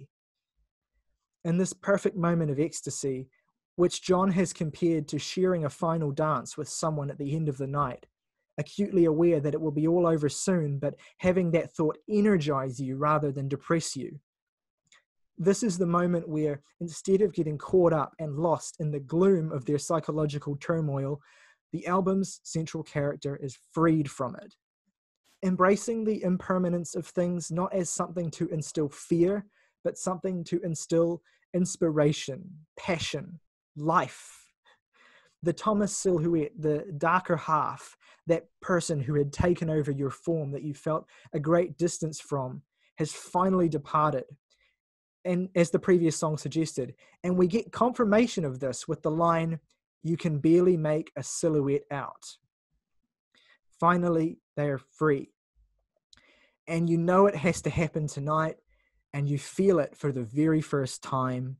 And she's saying that you don't always have to be a lunatic or an error or a prisoner of your terror. Who is she in this instance? Well, I mean, I'm not saying this is necessarily what John was going for. In fact, I don't think that it is, but you can still continue the trans subtext of the actor here if you want to, and you can interpret it as a physical manifestation of gender affirmation, of being guided through your self-actualization by a representation of it, a new partner within you, who instead of being the negative force that was Thomas' silhouette, is something purer, tied to you in only positive ways, a light inside you where there once was dark. Ultimately, to take the two pronouns that the song uses, you and her, are left dancing at the end of the night, intruded upon by the violent sun, the ever-present reminder of the morning to come. And instead of fleeing from it in terror, you say, no, fuck that.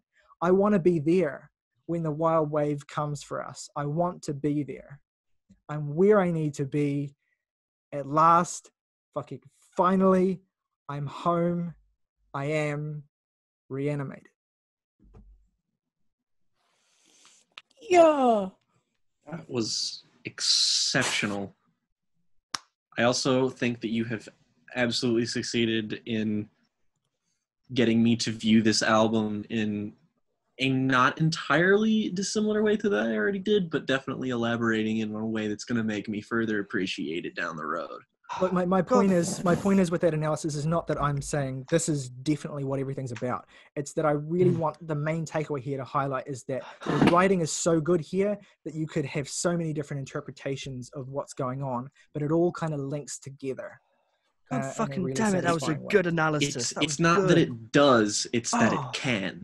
Yeah. I could listen to Tyler Discourse all fucking day. Yeah, like Ah, I realized that it's a hot take for me to say this is the best Everything album. So I wanted to really justify why I felt that way. And I want to say also Absolutely. that it's not like the best by far and away. I mean, I didn't really feel this until like maybe a couple of days ago. I listened to this album multiple times every day, and it's been a slow journey with it. Every time I listen to it, I uncover a little bit more, piece by piece by piece by piece.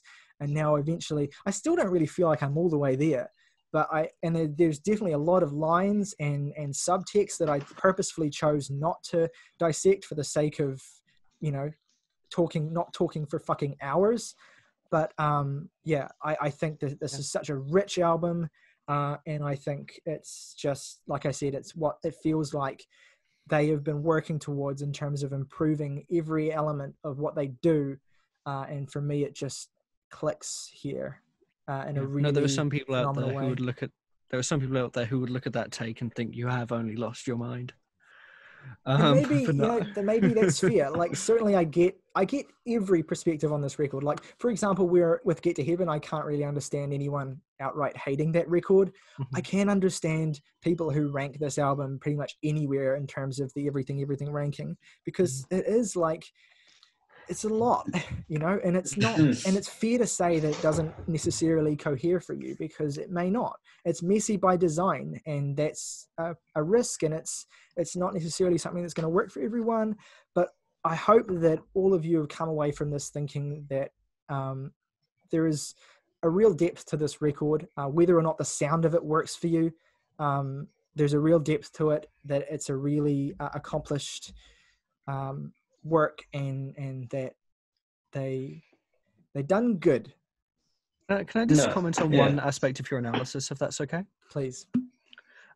Just what you were saying about the actor and dysphoria, and the line about them dancing together at the end really reminds me of a line and I mentioned it on the episode we did on the band, on a very, very early Against Me song, called The Disco Before the Breakdown. I don't know if any of you remember the note I had about this, but I'll say it again for those who weren't there. There's a line in that song where Laura is saying, I know they're going to laugh at us if they see us holding hands like this. And in Laura's autobiography, she says that she intended that line to be addressed to the idealized version of the woman that she wanted to be. Yeah. I just think there's a lot of kinship with what you were saying about that line in the actor.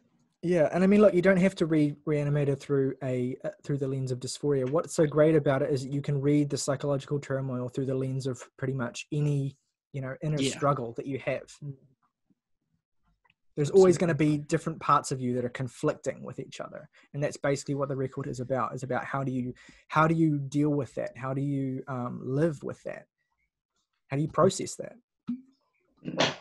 This is why everybody should listen to the Jams and Tea podcast. You get Tyler going on in depth, in detail, for God knows how many words, and you get me saying ugh at least 30 times. And I think both of those things convey the same feeling. Mm-hmm. Yeah, it does. And I certainly did enjoy the analysis, even if I don't see eye to eye with every point you made. Yeah, and I'm not trying to change anyone's mind. I just want it to be, clear why I feel the way I do. No, there are some interesting ideas of what certain songs are about in there. And I think the reason that line, "You've only lost your mind," has become such a meme is because that's kind of like what the music of everything at its best can feel like. Just an explosion of beautiful insanity. Yeah. Totally. Yeah. Yeah. Well, I guess that's pretty much the it. record. I have a desire to wrap up this segment. Yeah, me too. All right, we'll do the same thing we just did. Jams and Tea order ratings and favorite tracks. Mm-hmm. All right. 3 favorite tracks are In-Bird Song. Oh, God, this is tougher than I thought. Violent Sun. and Arch Enemy. I'll be unoriginal because those are No, pretty those are popular valid. picks. They're just great songs. I give the album a strong 8 out of 10. Nice.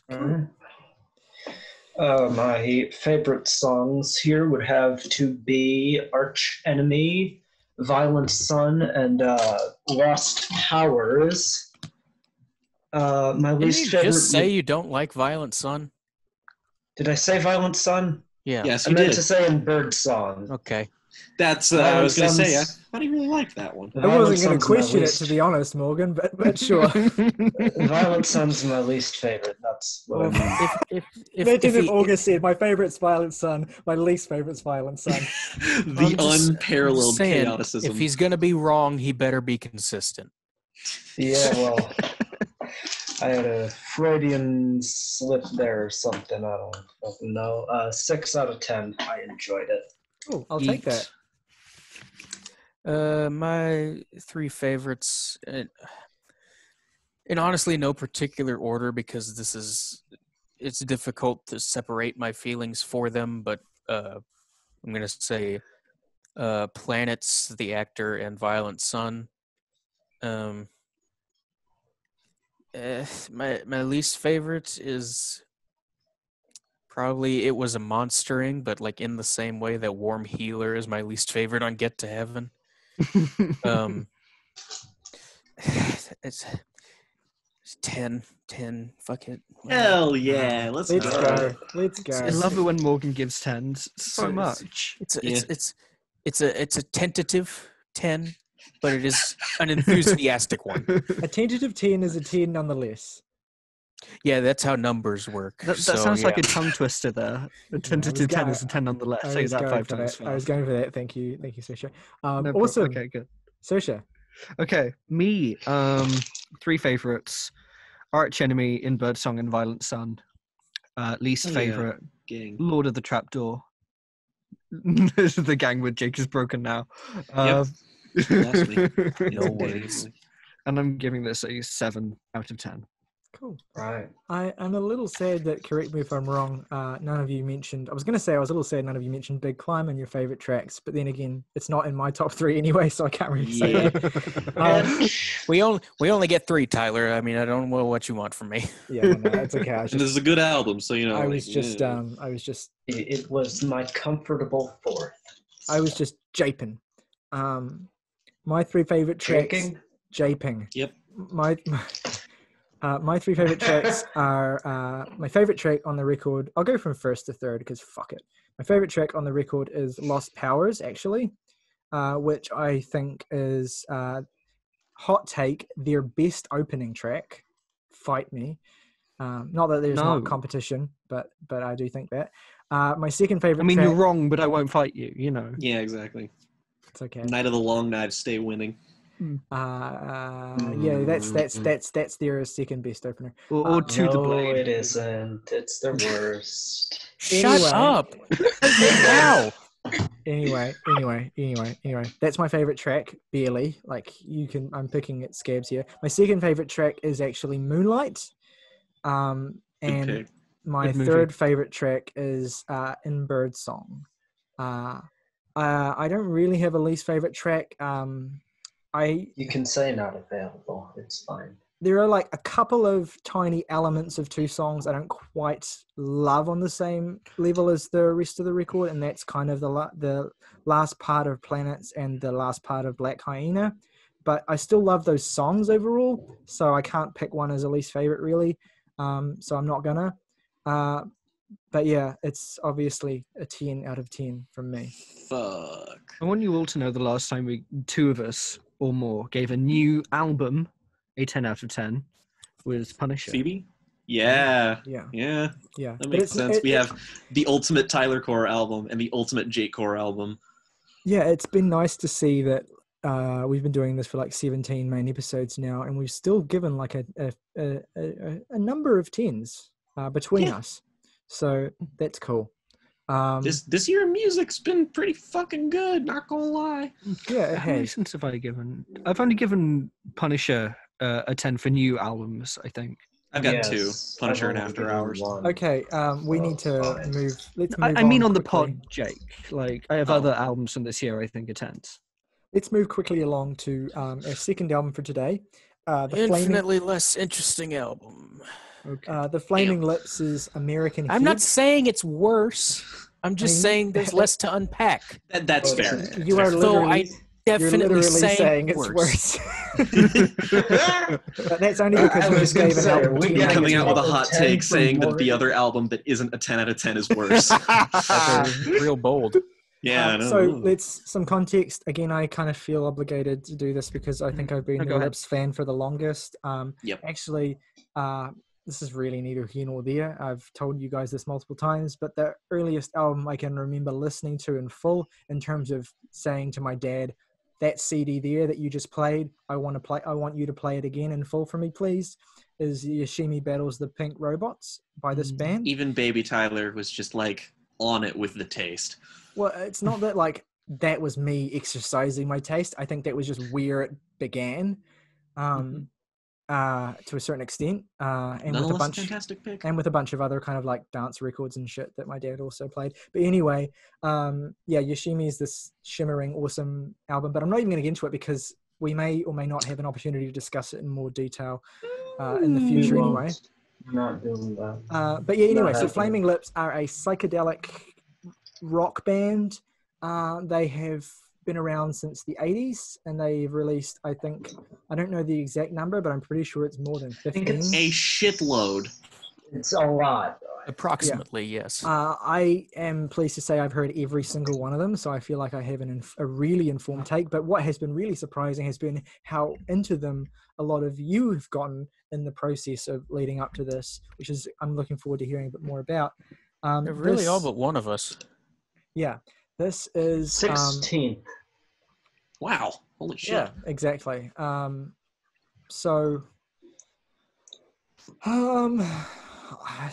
know I've talked a lot, but is it all right if I go first this time? Because I went last Go last for it. time. Go ahead, dude. Do it. Okay.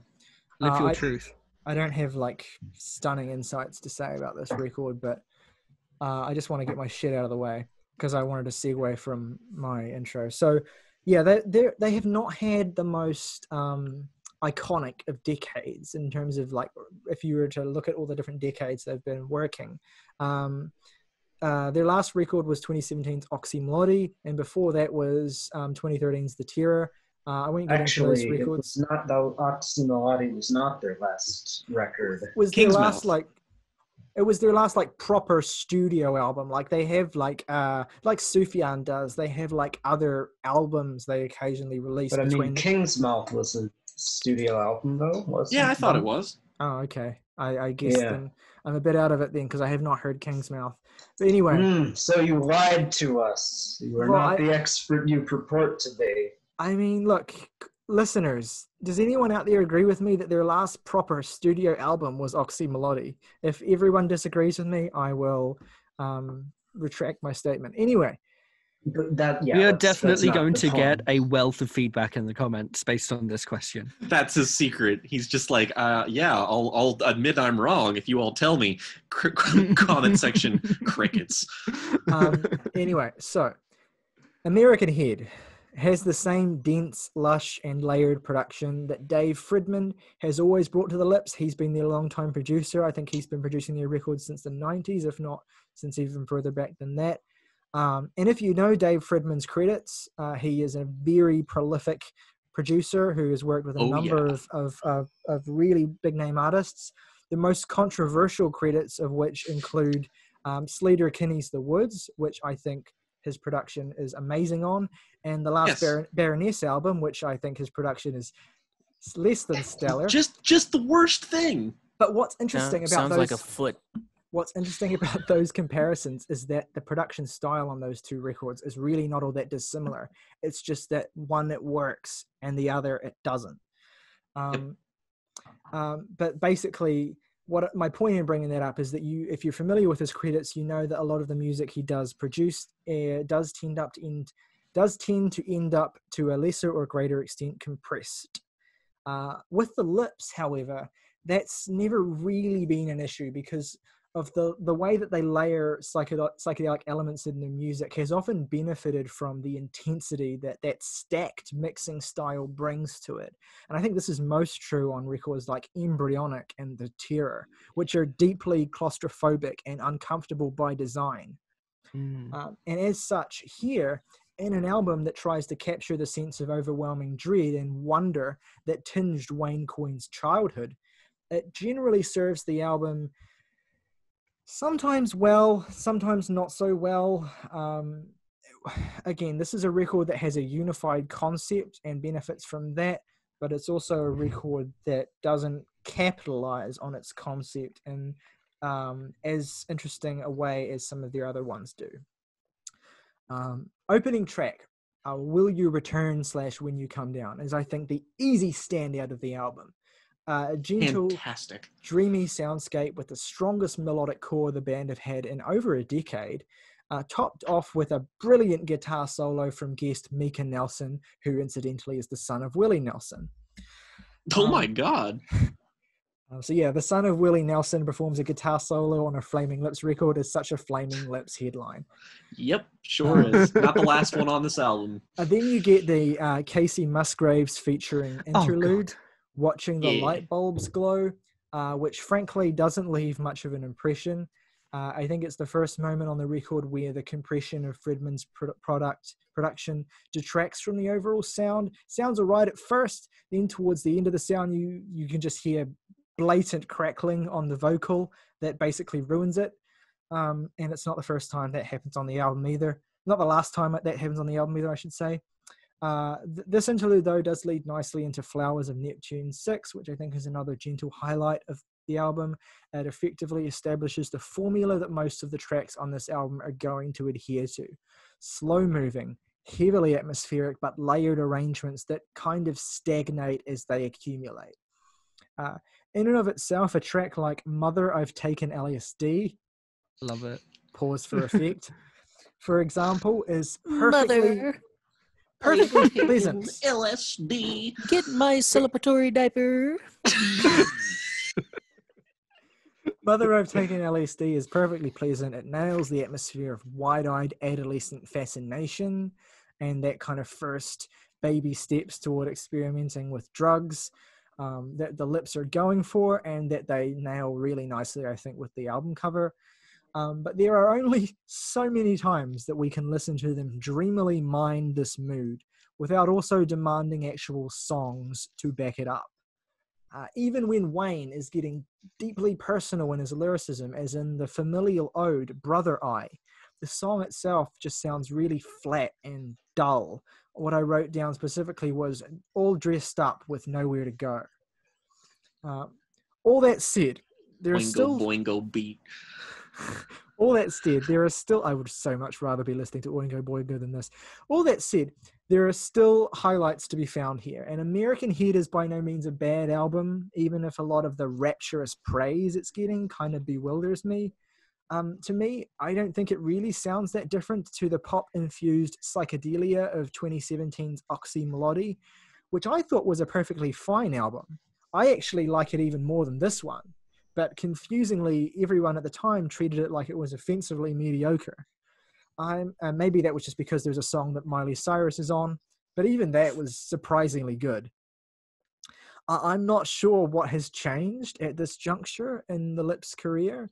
Perhaps following the tumultuous year of isolation that 2020 has been, the anxiety-laden, drug-induced stupor of what the Lips do feels more apropos now than it did in 2017. But I don't really buy it. Really, all this record has on its side relative to that one is a more unified and interesting concept, one that frankly is often more interesting to think about than the album is to listen to. Though dappled with colourful piano stabs and flourishes, there's only so much cooing of you and me, thin-sounding string arrangements and distorted guitar that I can take on a song like At the Movies on Quaaludes, before it begins to remind me of why I've gone off a band like Tame Impala so dramatically in the last few years. I mean, their last album was very, very mid. I still like the first two Tame Impala albums, but this just makes me wish I were listening to them because they wrote songs. And also, this album trails off in a really disheartening way. The last 4 tracks are just kind of one big slog that leaves no impression. And I listened to this album 3 hours ago, and I can't remember what any of the last 4 songs sound like. And I've heard this album 3 times now. So yeah, look, the Lips are seasoned musicians at this point, and they're going to create dreamy and pleasant soundscapes in their sleep. Like, it's not hard for them to do that. And it's like, okay, we get it. You can do that easily. You just have to, on your 16th album, you have to be pushing a little bit more. You have to be writing songs a little bit more. Like, if this concept, this like idea of dipping into Wayne's childhood and his anxiety about his brother's relationship with drugs and then his relationship with drugs, if that kind of concept that the songs all kind of dip into, if that was infused with the songwriting of something like Yoshimi, this could be like one of their best albums. But it's just not. It's just it just kind of somnambulant and vaguely present when it's on. Okay, I'd like to go next if that's okay. Well, Please. I'm going to be very quick and in a very similar vein to Tyler. Mm-hmm. So, I'll let you two, Becker, whoever wants to go next. yeah, I mean, Morgan can go. That's fine. oh, okay. It's like a slight. This is a fine album. It's fine. It's never unpleasant to listen to. Occasionally, I wished it was unpleasant to listen to, and I'd have something to latch on to. But this is just so thoroughly disinteresting to me, and I definitely second Tyler's complaint that there are only so many times that I can hear someone sing about being high with someone, and this is the only Flaming Lips album I have heard. So Oh, that's tragic. it is. It is. Well, Absolutely. that'll change soon enough. Look, they have done 16 albums. This is like bottom 3 material for me. Cool. I was gonna listen to Yoshimi, and then I ran myself out of time. It happens. But yeah, this is it's fine. Okay. Saoirse. Okay. So in prep for this, I listened to 3 Flaming Lips records. I listened to, first of all, the Soft Bulletin, which I liked a bunch. The last one was Yoshimi, which I liked a lot more. And my favorite was Embryonic, which was my favorite so far. Tyler is correct that it is a much more claustrophobic, much more aggressive record, much heavier than some of their other records. And this is not that. For me, the attraction to this record is that it is a total sonic counterpoint to Embryonic in really pushing a line in these just immaculate soundscapes. We have had moments before on the pod where storied bands releasing a new record, and we're like, well, this band, we should talk about them. I would cite The Lamb of God and Nas here. And then it's just kind of mid to bad, you know. And, you know, I liked the Lamb of God record, but I know you guys didn't. So I was ready and bracing for this to just be, well, I guess what Tyler and Morgan think it is, which is a band sort of cruising and just doing what they do. But I ended up really, really, really enjoying it. It out of the 4, it is probably the least good, but I still rather enjoyed it quite a bit. I was bracing you for you just then to say that out of the 4, it was your favorite, and I was gonna. No, I know. But like, just yeah, I was just thinking that for a second, and it was really funny. It's fine. No, like I don't know. I was listening to it on a very long car journey today, and God, it's like I think 50 minutes long, and it doesn't really divert its sound that much, aside from one of the interludes towards the end. But just that feeling of just sitting in this really beautiful space is something I will happily do for 50 minutes. And along the way, there are some songs that I really, really like and enjoy spending time with the characters of. I know we've thrown some shade at the movie song Quaaludes, but I vibe with it quite significantly, as I do for pretty much the whole run up until You and Me Selling Weed. Which I find that closing track, You and Me Selling Weed, just to be a very charming and sweet tale about two people dealing drugs together. It's great. It does. It's like if Living on a Prayer was good. You just have these two Always characters. happy to see Bon Jovi shade. Yeah, I am too, but I'm still trying to connect the two. well, it's the story of these sort of two people who are living sort of rough and sort of wild and money and like a paycheck to paycheck, as it were, as a drug dealer, and you see the downfalls of their life and the upswings of their life as well along the way. And the attraction is just being with these two people you care about, even though I don't care about the people in the Bon Jovi song an iota. Yeah, I'm sorry. You're adding way more detail than is in Living on a Prayer. I actually know what she's talking about because I probably have listened to that song a bit more than other people here because of one of my parents really liking that stupid fucking album. But no, she's not unfounded there. Thank you. And I get it now, but I just... Yeah, that's fair. And also, I enjoy Mother, I've taken LSD a lot. As someone whose life was almost completely ruined by my mother finding out that I'd been doing drugs. There was something almost very relatable to the song, and sort of some of the lyrics about how drugs can seriously fuck up your life. And partners strangely well with one of the other tracks, Mother Don't Be Sad. I think that Mother Please Don't Be Sad.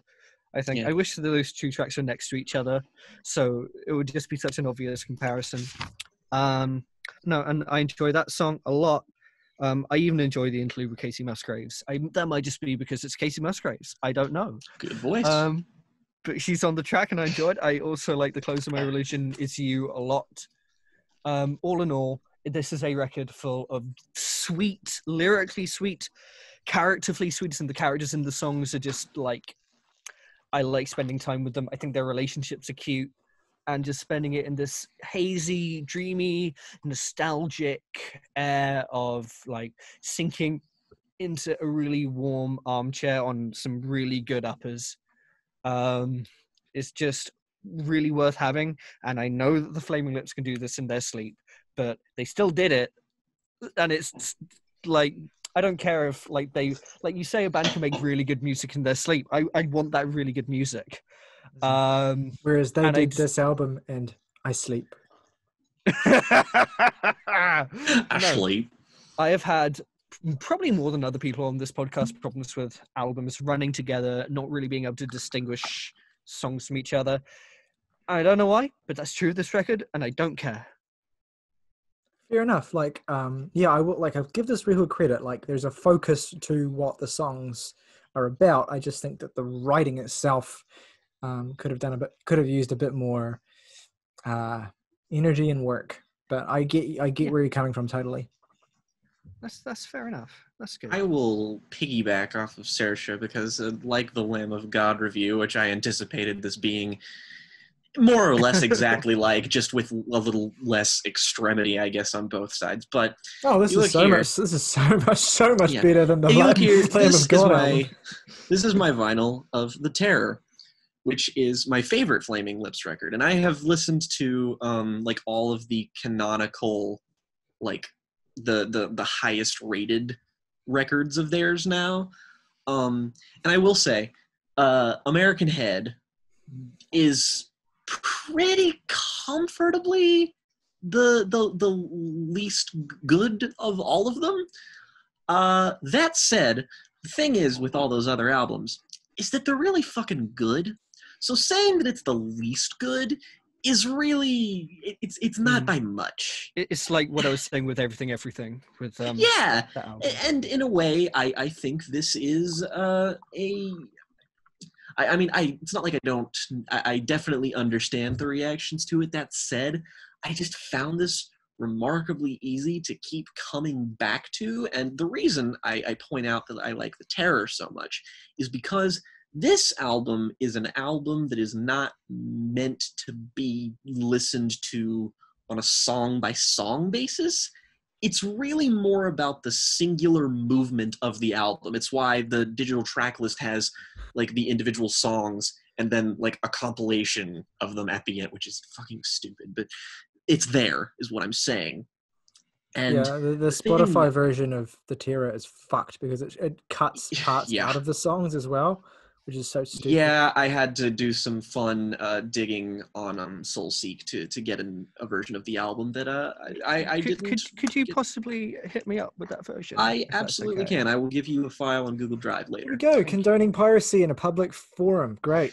I'm just kidding. I'm just kidding. I definitely do that as well. But The Terror, I think, is a good point of comparison here because it is definitely this album's mirror image. It has Embryonics claustrophobic, and well, Embryonic is a claustrophobic and confrontational record, but The Terror is an oppressive record. It is a record that seeps inside you.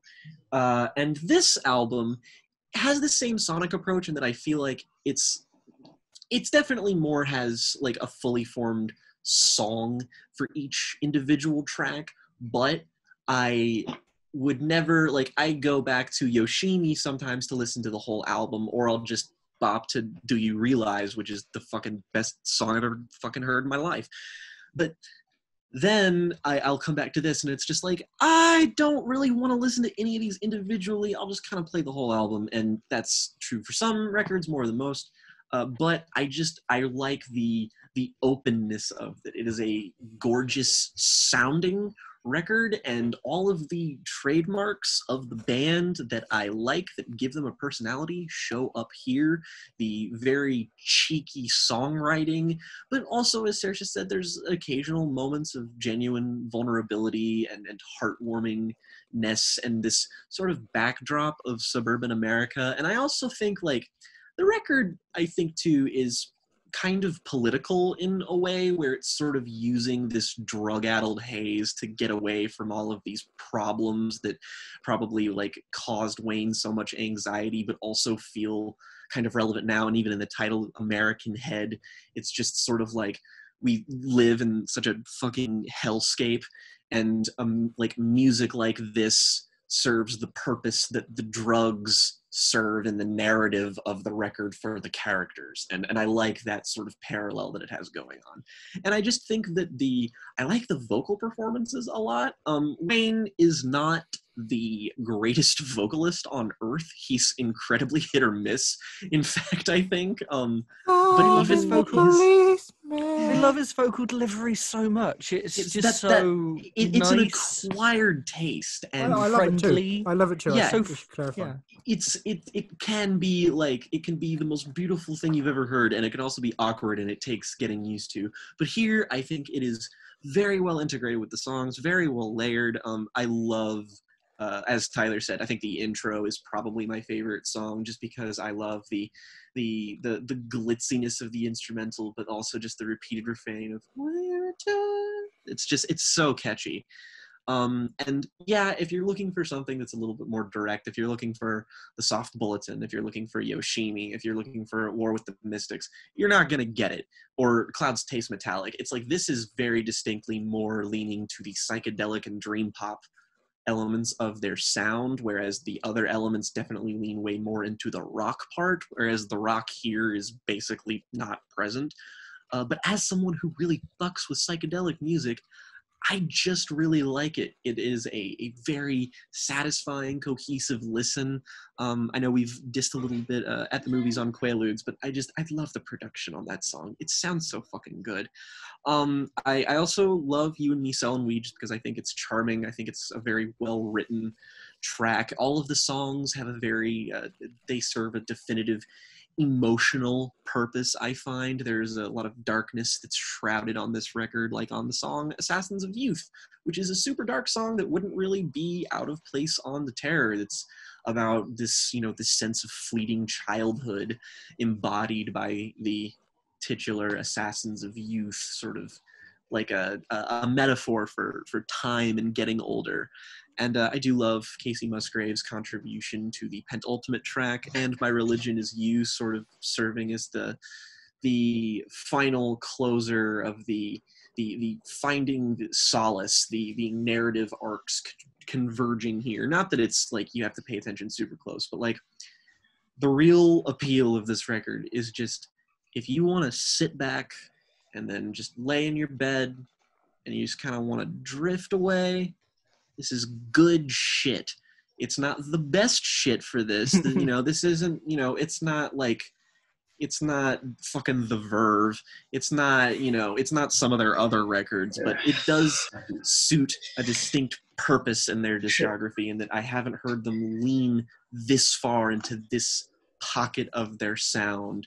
And I appreciated that it's here, and I think it's really, really well done, even if it doesn't have the narrative ambition as something like Yoshimi or At War with the Mystics, or if it doesn't have the immediacy of something like Soft Bulletin or even Embryonic. But I highly enjoy it, and I would anticipate seeing this decently high on my end of the year list, just because I have listened to it over and over again a lot, and I really haven't worn myself out on it slightly. I'm listening to all of their records pretty frequently just because I'm super into them now.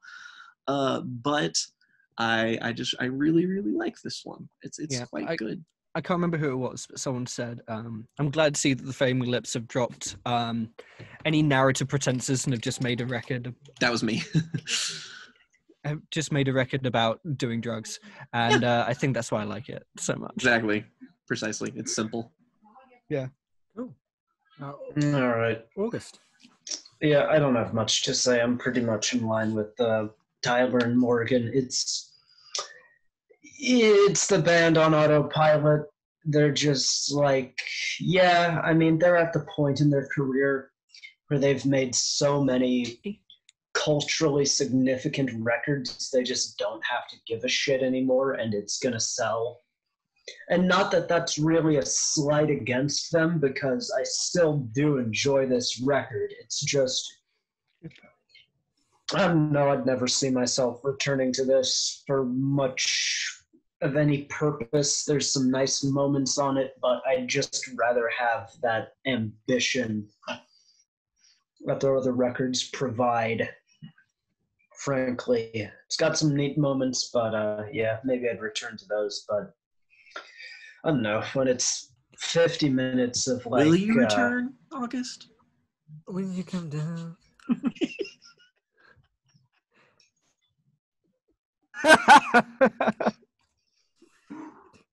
Sorry. So favorite tracks and ratings. Yeah. What? Okay. Sure. Oh, So that's sure. that then. Yep. Sure August, do you want to go first? Me? Okay. The other one. Okay, let him go first. Let Thomas Shadow or whatever the fuck go first. Favorite tracks are Shadow. Brother I guess Mother I've Done LSD, Mother I've Taken LSD, whatever the hell it's called.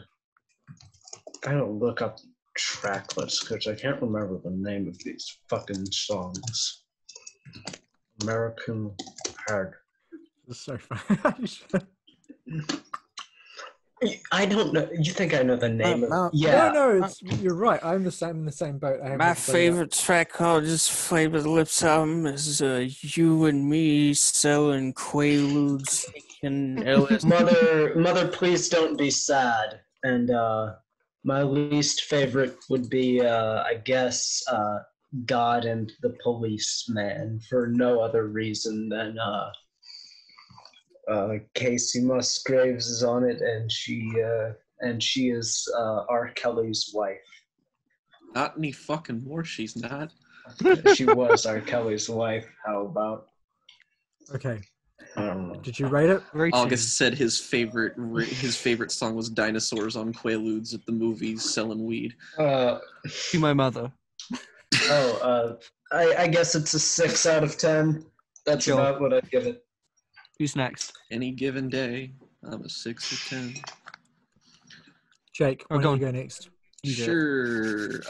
I really like Will You Return When You Come Down, You and Me Selling Weed, and Mother Please Don't Be Sad. I'll say my least favorite is probably When We Die When We're High. Still like that song. And I give the album an 8. Nice. Saoirse. Yeah, all right. So my favorite tracks are You and Me Selling Weed, Mother by Bong Joon-ho, I've taken LSD. And let's say... That was a reach. Oh, sorry. I- let's say my... I prefer Mother by Darren Aronofsky. I've taken LSD, personally. Yeah, and let's say my Religion Is You, and my least favorite track was When We Die When We're High, and I'm going to give it an 8 out of 10. 8 out of 10. Okay, you got that much? Yeah. Guys, you got a key. Don't worry. Don't worry.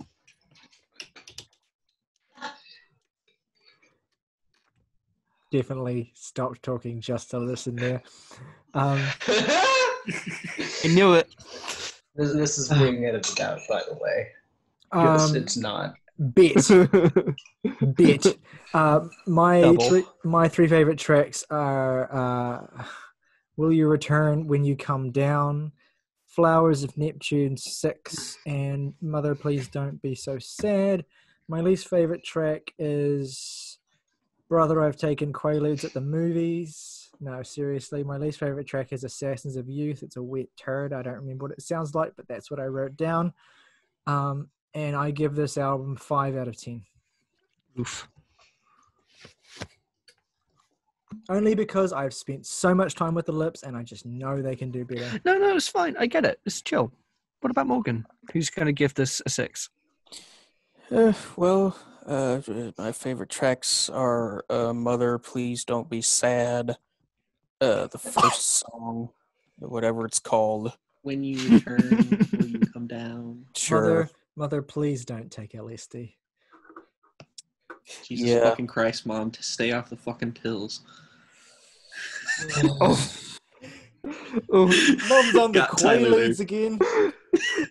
Ugh, Mom, taking imagine the fucking Quaalude. Antipsychotics again. Jesus Christ. It's the Quaalude scene from The Wolf of Wall Street, but it's Give me those your fucking mum. loads. It's a really good impersonation. Ain't gonna front. I'm gonna just say the one with Casey Musgraves. Who fucking cares? And my least favorite is the one about Quaaludes. 5.5. Sick. Okay. Okay. Well, on that note, that concludes our main segment of our album reviews this week.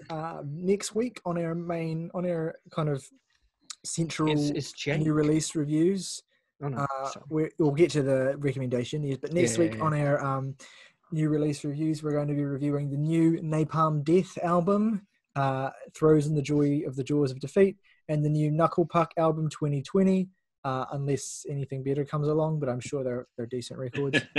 I'm just not familiar with either artist. Well, I'm vaguely familiar with Napalm Kanye Death. being surprised dropping Donda 3, Return of the Donda. Well, you forget, Jake, that if that happened, it would have to be the following week if we discussed it at all. Fact. Anyway, yes, please stay tuned for those. But let us know in the meantime, what do you think of the albums we discussed today? Everything's Re-Animator and The Flaming Lips' American Head. Please let us know down below what you think.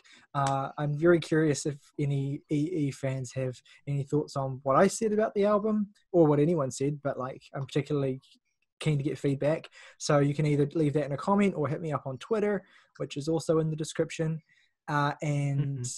Yeah, thank you for watching. And we're in our if you want to jump over now to our Record Club review, we're going to be reviewing A Choice of Mine, which is XTC's English Settlement.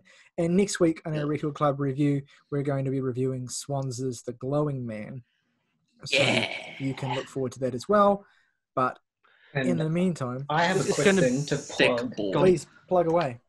Because we have not plugged it on a main episode yet. We have a review from me of McDonald's Travis Scott burger. Yeah. Please go watch this video. It's on this channel. Please do. It's on this Perhaps channel. the greatest thing this podcast has produced. Not to belittle any of you, but just No, fair enough. August review of the Travis Scott yeah. burger is a work of high Also, art. just remind you guys to check out my EP on Bandcamp. It should be on Spotify by the next time we record. Yeah, please. Ah. And Jake's book as well. Yeah. All right. So Rock with on all that London. being said, rock over London, rock on Chicago, Geico. So easy, a caveman can do it.